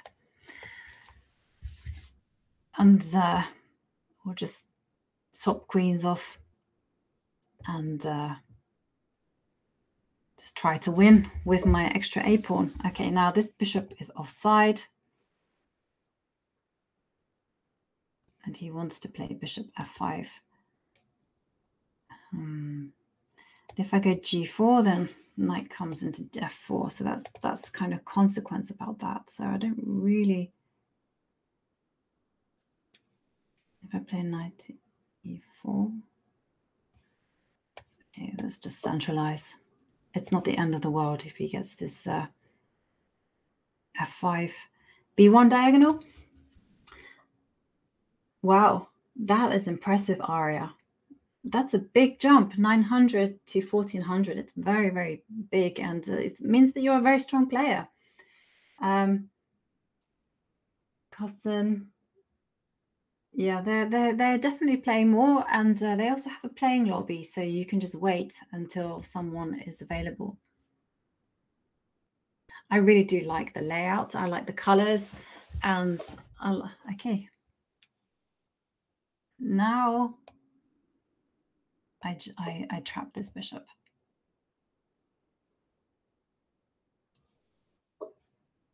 And now,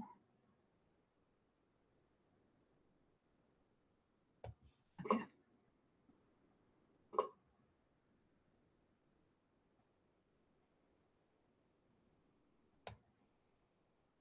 Nothing, no danger.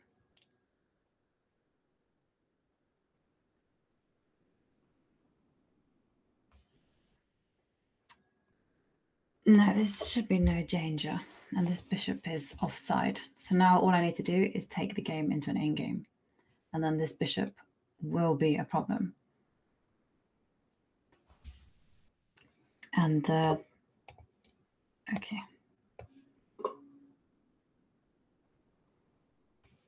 There's no bishop to b5, g5. That's good. And then I'm going to take the utmost of care and put my king on b1. Yep. Anybody can challenge me.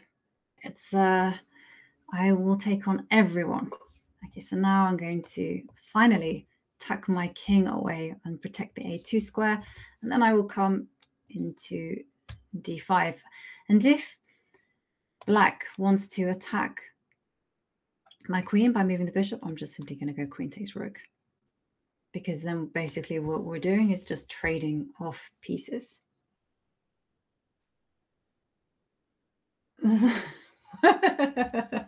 Random. Did he really? Did he talk about that? That's so funny. That's such a funny thing. So I'm going to play my bishop to c4, just because I have ideas of maybe playing bishop takes f7. Let's take. I think they're just. I don't know. I like the pieces. I think that they're very nice. Very. Oh, hang on. Do not play bad moves like that. You'll be without concentrating. Okay. So you want the endgame experience. This knight is doing an excellent job. Compliments to this piece. Just holding tight the queen side. And now I've got my eyes on you. h3 bishop.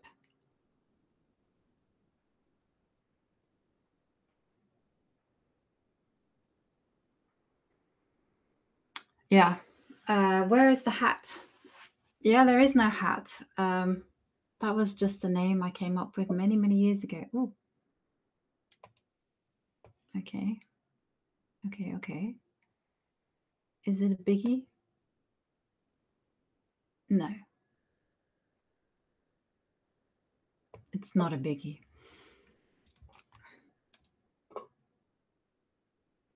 And now I want to take here.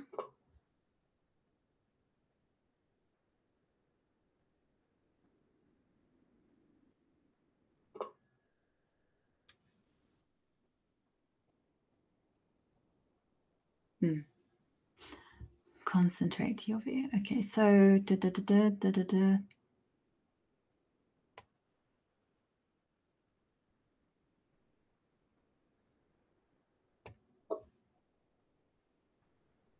I can't believe I played that. Oh God, sometimes I'm lost for words at my own forgetfulness. Okay, let's take that one.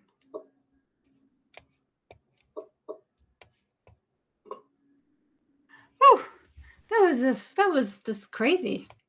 I'm not very good. Okay, please go easy on me. Next game. The little hat gets mated by a big hat. Yeah, someone should come up with a name, the big hat. Oh, hang on a second. 1 minute. It's live. What is this?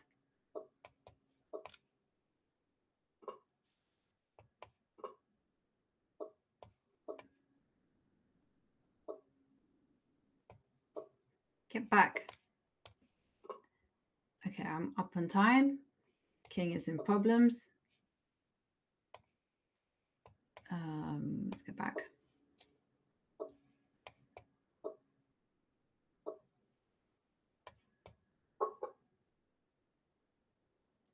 Gosh. It was surprising to get 1 minute challenge. No 1 minute challenges. They're too quick and it's very difficult to kind of like chat, check the comments and keep a tab on the position as well. So there goes there. There's my queen. 27 seconds there. Check.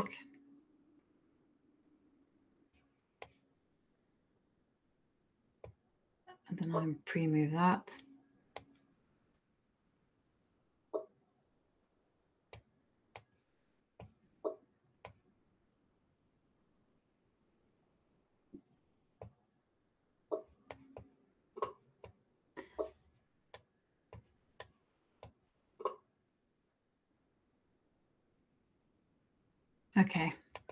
Okay, so no 1 minute pawn march destroyer. No 1 minute challenges, please.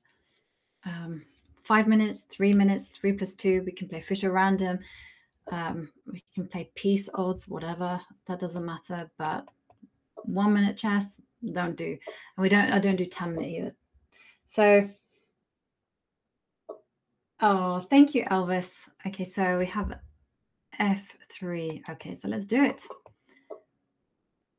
I'll take you on in the fantasy variation. Okay, so move is bishop g4. That's what I recommended in my book. And now I have to be super careful because bishop takes pawn check looks really, really good. But I would just play king takes pawn, bishop. And when the knight comes to g5, queen takes g5. And once again, I have to be super careful. And I'm going to put my bishop onto the d6 square. And now the move is queen e7.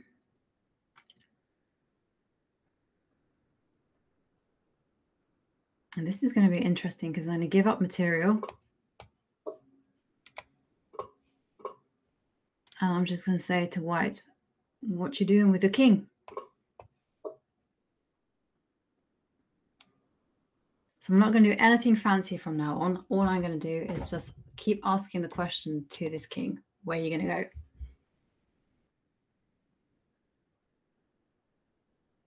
then I'm going to develop my pieces. So, oh yeah.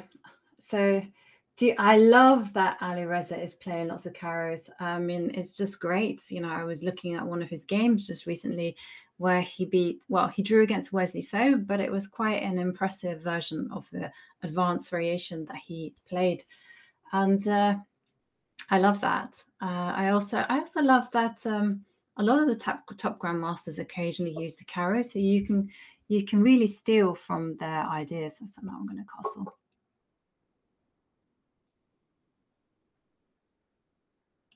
And not so much time.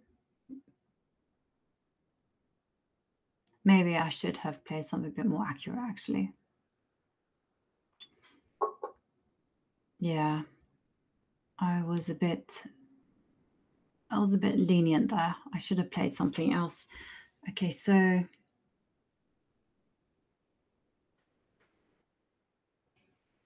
actually had the possibility to play pawn takes pawn, but I didn't play it.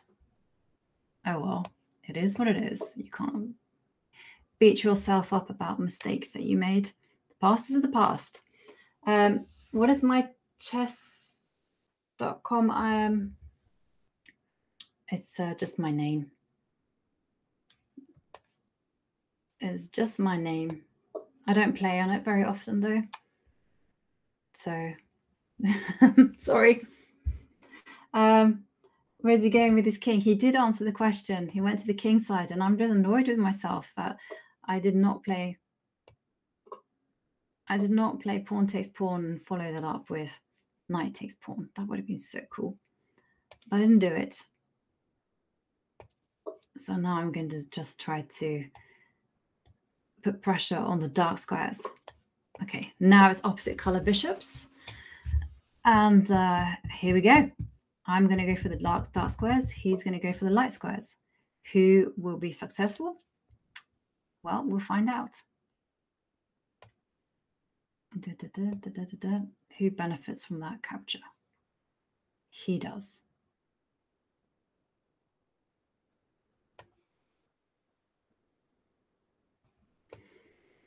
I kind of want to clamp down. I just want to put my pawn on d3, put my knight on e5.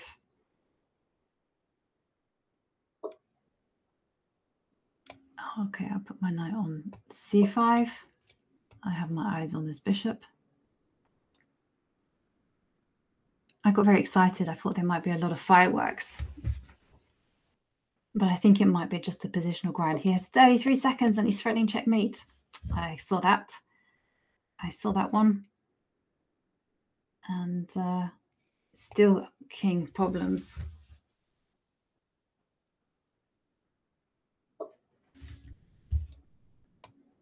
Step forward of my king. It's always...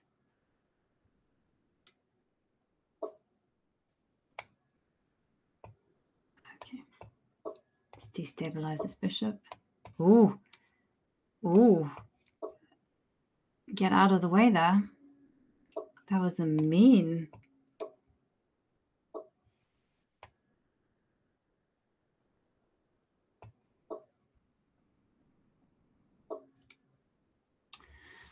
There was some crafty maneuvering happening there that I didn't really... Okay, let's push my pawn onto D. I didn't really anticipate how good it was. But he's got no time, and that's the main thing. You can win on time. You can win over the board. There's glory in every single victory. Okay, I'll play Arfel. And... oh, thank you, As Cool as Beans. Sometimes I make mistakes. I'm at the minute I'm a little bit erratic. Sometimes I have a very good tournament. Sometimes I have a really bad tournament and I lose the rating. Okay, let's play critical stuff. I'm too slow though. Yeah, it was a good game. It was an interesting battle. Definitely. Okay, knight goes here.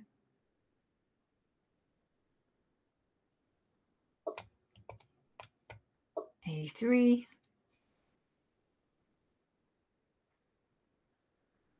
And the idea is to go b4 and then bishop b2. Okay, so now, well, at least the b4 square is controlled.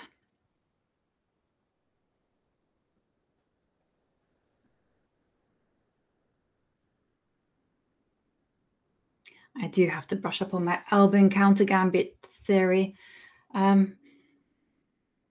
Yeah, it's been a long time since I looked at it or studied it, but I'm going to have that pawn. You don't need to ask me twice. And now I'm going to play d5 if I'm allowed. So you got to watch out, r4. d5 is coming your way. Really have to be a bit careful. Deal with that threat. Any recommend? Yeah, so Paul, I would recommend that you start off with it depends on what kind of style you want, but I definitely do recommend the courses that you get on Chessable, to be honest with you. Sam Shanklin does a very comprehensive one, but it's kind of quite critical. And if you're looking for something very simple, that's kind of more to do with formulas and playing in the same kind of way, then I definitely recommend Keep It Simple. It's a great book, and it is pretty much simple. Is there any theory? Yeah, there's always theory on every single opening.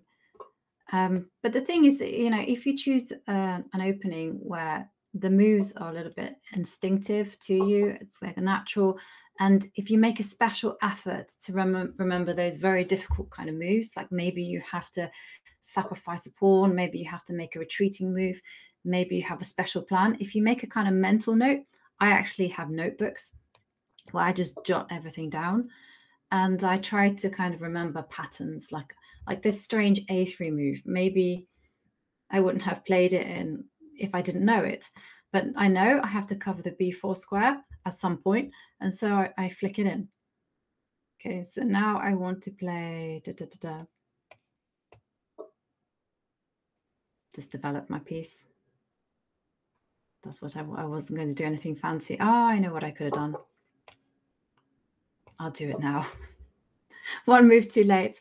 I could have prevented castling by just moving the queen here and then coming to e6 check. But oh well.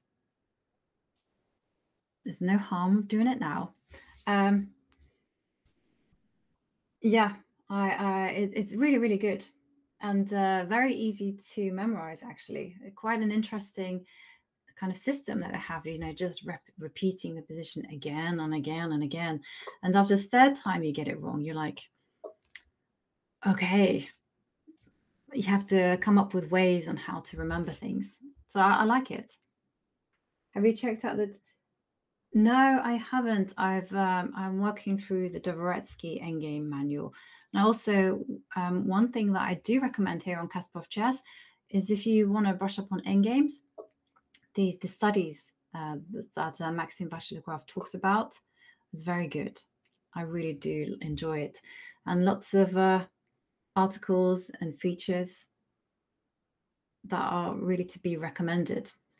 And I started checking out a little bit of the Levon new course that he's just done with Alessia Santaramo. And I didn't know that was the concept, that it was like he's just sat down and just said, okay, what do I need to do to become a grandmaster? So I think it's the perfect preparation now before I go to Gibraltar, just watch one of those videos, just one video per... Oh, he didn't get to play the smothered mate. And just kind of hear his thinking. So here you go, Jamie. 13 minutes. What should I do? Caracan? No, let's do Scandinavian. What was the last match I played? Was at the end of October. I played in Riga, and that was the very last classical chess game I played. And other than that, I've just been playing online. I haven't played any. I didn't play in the World Rapid and Blitz, and I've kind of been picking my tournaments, actually. I mean, in fairness, the reason I couldn't play the Rapid and Blitz was because it's over Christmas, and I don't think my family would have appreciated it.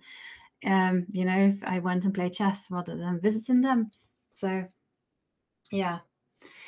Is it a bottomless pit, chess? No, no, no, no. It's time well spent. It's always time well spent. Nothing that you do is ever a waste of energy. You're learning, you're enjoying.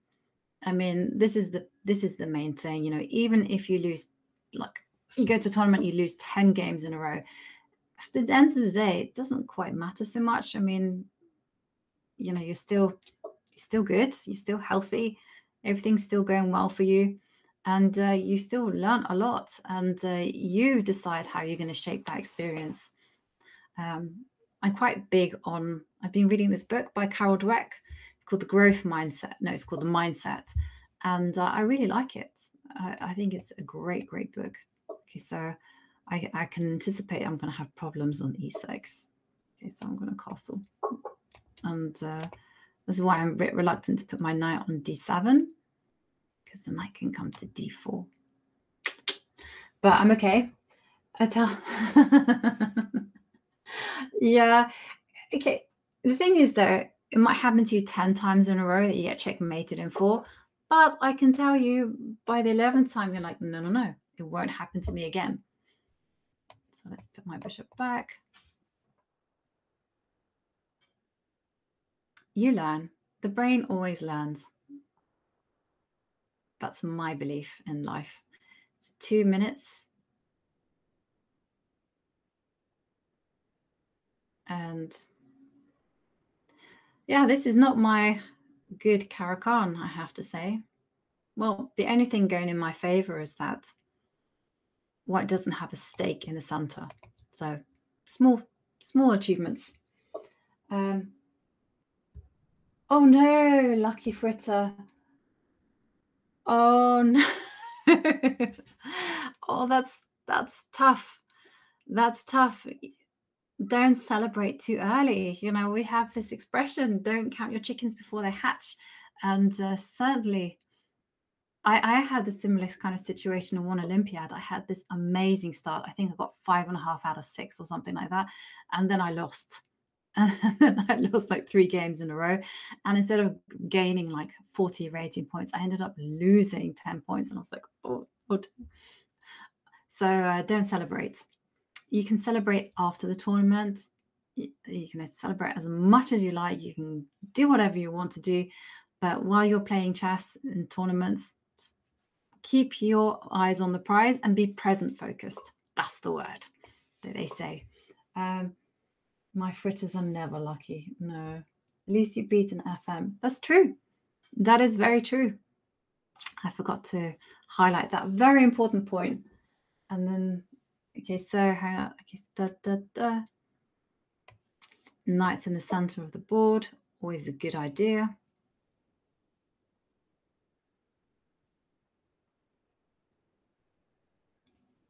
And knight on f4 will never be poor.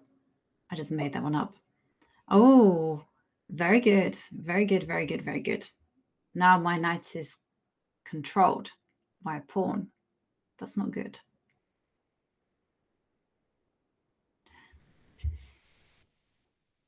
So what I'm going to do is I'm going to play rook a to e8. I'm being very obvious with my intentions. I want to do something in the center. So I either want to play e5, f5. You can guess which one I'm really aiming for. That one. Yay, let's do it.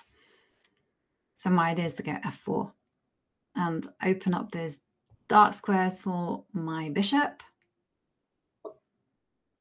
Very good. Very good. You had a calm response there. That was very nicely done.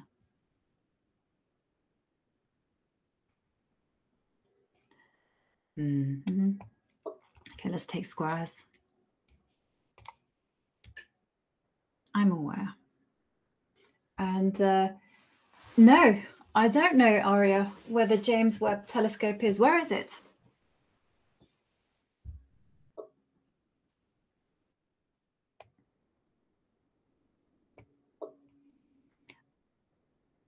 This backward move of his to go knight to g2 was very good.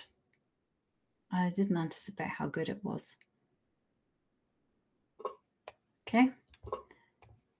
The Mean Girl trio.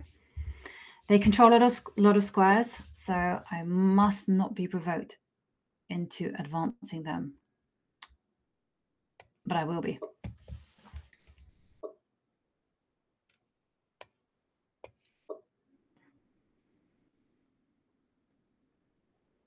I will be. And now this one comes forward.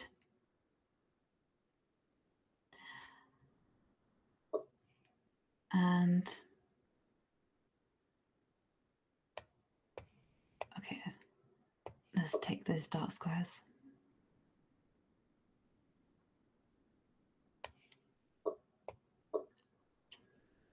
So I want to play queen takes h3. It's too beautiful. In the space orbiting around us. Ah. Did any of you watch the film Don't Look Up? That was an interesting film. What's a good opening for beginners? I think actually what I kind of call the copycat, you know, when your opponent plays e4 and you play e5, that's a very, very good opening. What I would, because the reason why it's so nice is because you can just develop your pieces in a very natural way. It's slightly more complicated to play the openings like the Caro-Kann and the French defense and the Sicilian defense, because Sicilian defense requires counterattacking and playing very aggressively with your pieces. The Caro-Kann and French defense is a lot more dynamic than the Caro-Kann because you have to deal with this problematic light square bishop. And Caro-Kann, sometimes you're a bit cramped and sometimes you have to deal with the light square bishop being harassed, which can be a bit tricky. But e4, e5, you can't go wrong with. And when it comes to playing with the white pieces, I would just kind of assess what kind of style you have. Do you like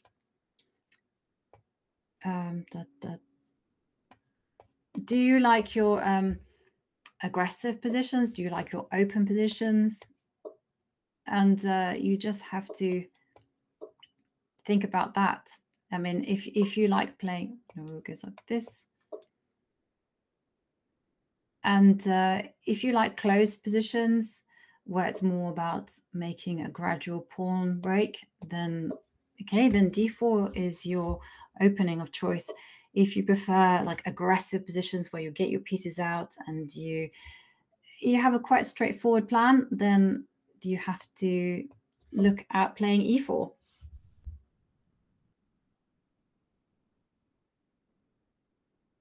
Oh, sorry, I could call us beans. I'm playing and looking over, so sometimes I miss comments. Chris Evans had a whole 30 seconds. Was Chris Evans in it? I thought it was a very weird TV movie. But anyway, I was just reminding her about that because of the space comment. Okay, so take the center. So here you go. After all of this, the center has been taken. It's been a very slow process. It's taken me 12 moves, but now I have it. And now it's not about pushing those pawns forward. It's all about just using the space. So I'm going to actually fianchetto my bishop because I want to put my bishop on f4. Yeah, I do need a lot of monitors at the minute to track everyone's comments. So I'm sorry if I've missed your comments. I do apologize. Okay. Push the pawn forward. And 2200. Nobody with less than 2200 feel I should play the French because the opening depends on too many nuances. I mean, I understand his way of thinking, but I have to say, when I was 2200 and when I was 2400 and over, I really struggled to play against the French. Why?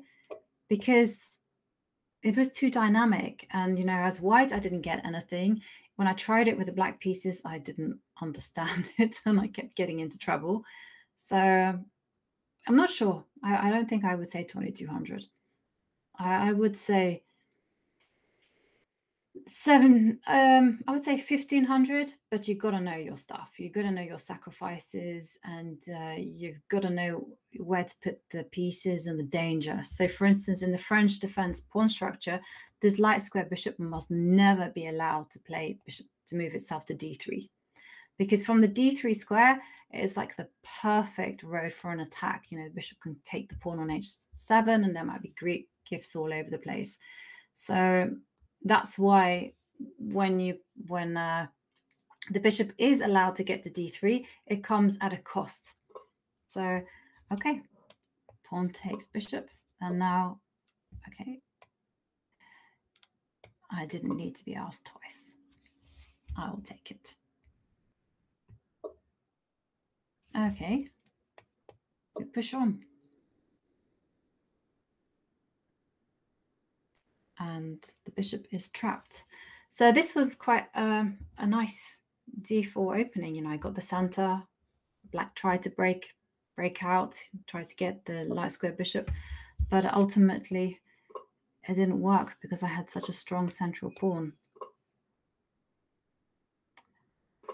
Okay.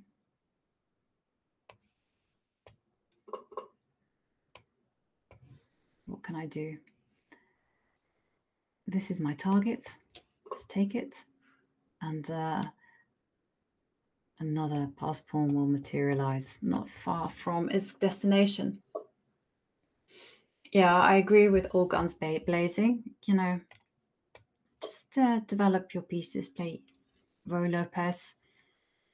And it's what's really nice about it is that you have all the top guys playing.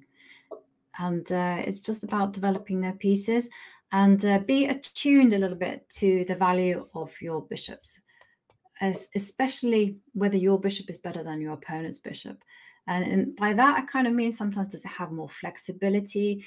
I mean, are you going to do a pawn break? And if you are struggling with your opening a little bit, try to make some trades.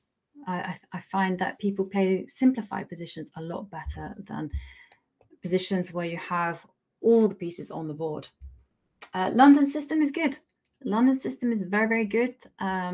Lots of good material online. And also it's very, very difficult to break down. And you grew up, I also grew up with very principled openings, and except I was taught the Scandinavian as a kid. And then I kind of jumped up and played the Caro-Kann. And then I chose to learn the Lopez, but I chose to play the most aggressive line as black, and it was too sharp for me. And there's one game where I played against with the black pieces against Natasha Bojkovic, and she just wiped the floor, and that was it. So this will be the last game that I take, and I think, thank you so much, everyone, for joining the chat and just being part of this whole experience. I've loved every single second of it. Oh, 24-43. Okay, you can get the Wesley treatment, which is the bishop c4. Let's try it out. See if I've got a good memory or not. And yeah. What does he recommend here? Now, this is a sideline. I don't remember too much what I have to do. I remember there was something weird. Is this why I put my bishop back on f1? I think it's where I put my bishop back on f1. Okay, let's not cheat. Put my bishop back on f1 and then attack. Or maybe not. No, it was c3. Hello, what is this bishop f1 move? What am I doing? Okay. Okay, whatever. This is like Jovanka's version of the bomb cloud. Let's pretend. There we go. There we go. We have something of a little hat. Maybe this is my version of the little hat. Okay, let's put that there.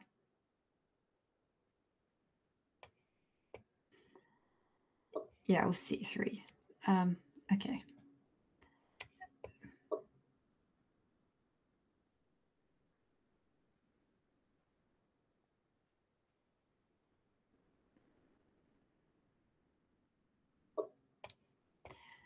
Okay, let's attack this queen. I have to redeem myself after this.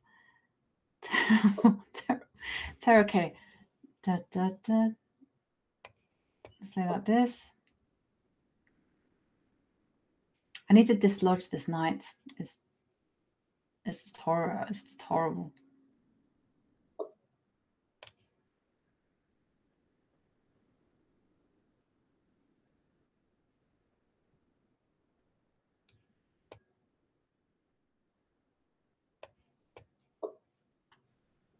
Okay.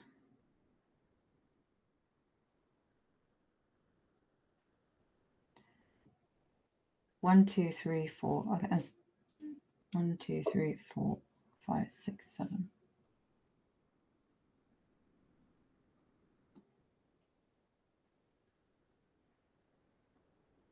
I'm not even a pawn up.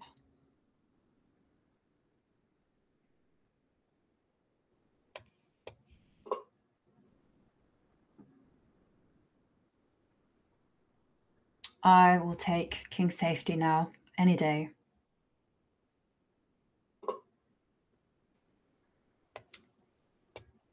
C3, queen f2, bishop e2.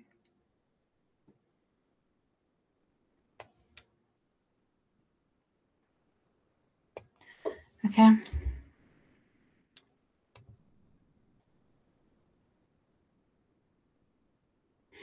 Yeah, and knight only 4 prevents white from playing the bomb cloud, yeah.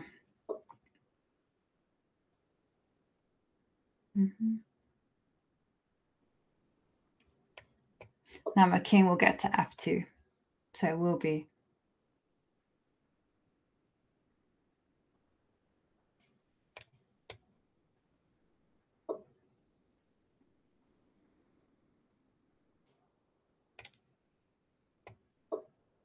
Okay.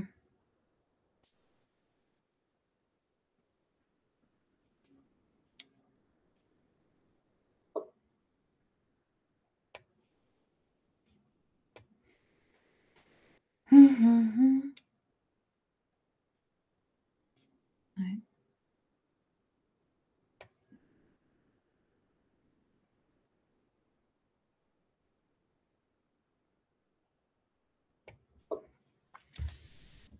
Swap of queens.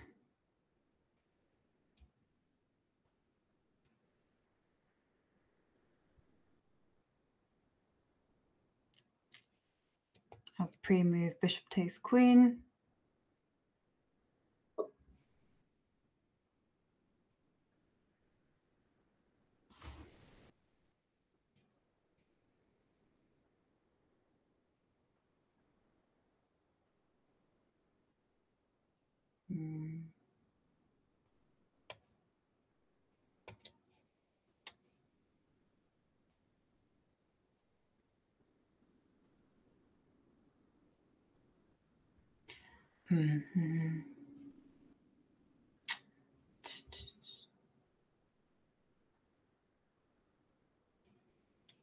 Just put my king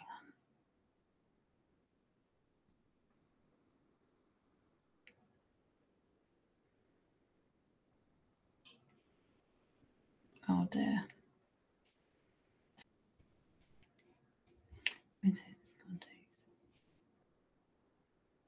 King here. It's so bad on every level. Okay, just play a peep, just to play. I don't know what I'm doing. Just giving everything away.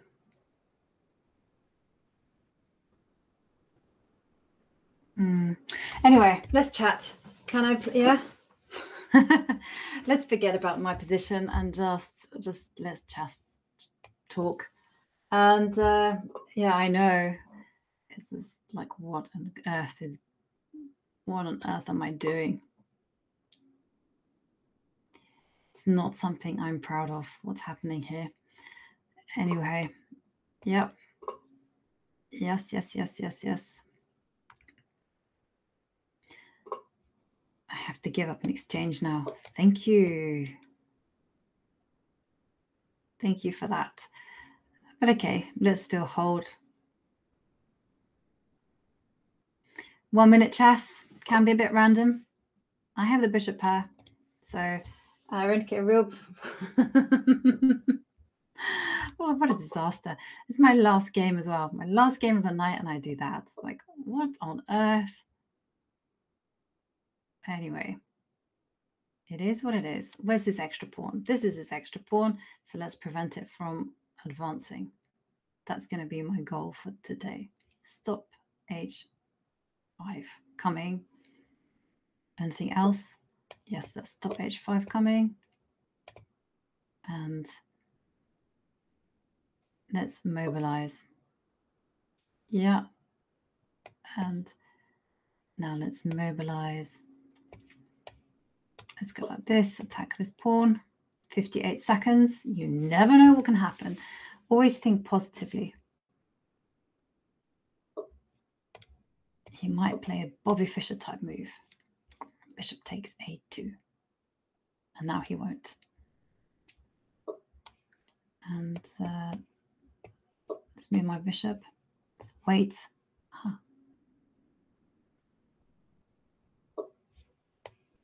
Move it back.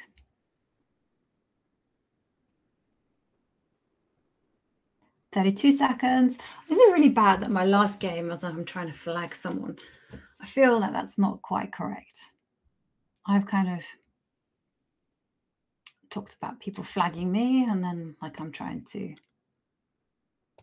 do that to someone.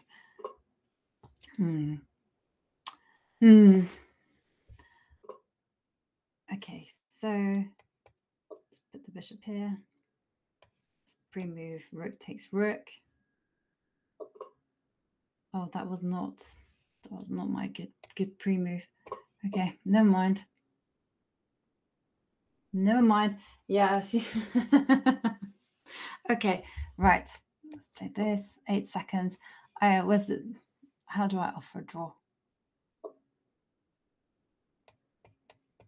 I'll offer a draw. There you go. I don't want to flag you. Oh, sorry. Sorry about that. It wasn't a great game for me to finish. And yeah, sorry about it.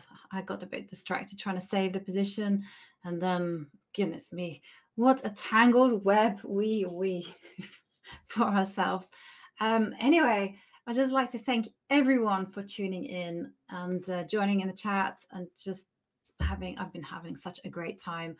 And I've enjoyed answering all your questions. And don't forget, you can get a full month of pro access with the code 1 month free.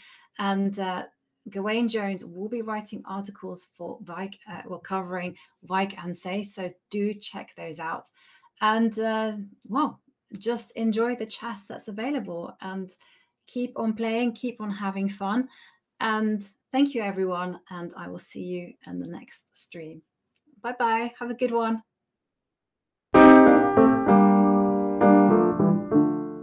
This is a game I played in 2000 against a very good player, Simbat Laputyan. Was very positional. And this was Armenian chess.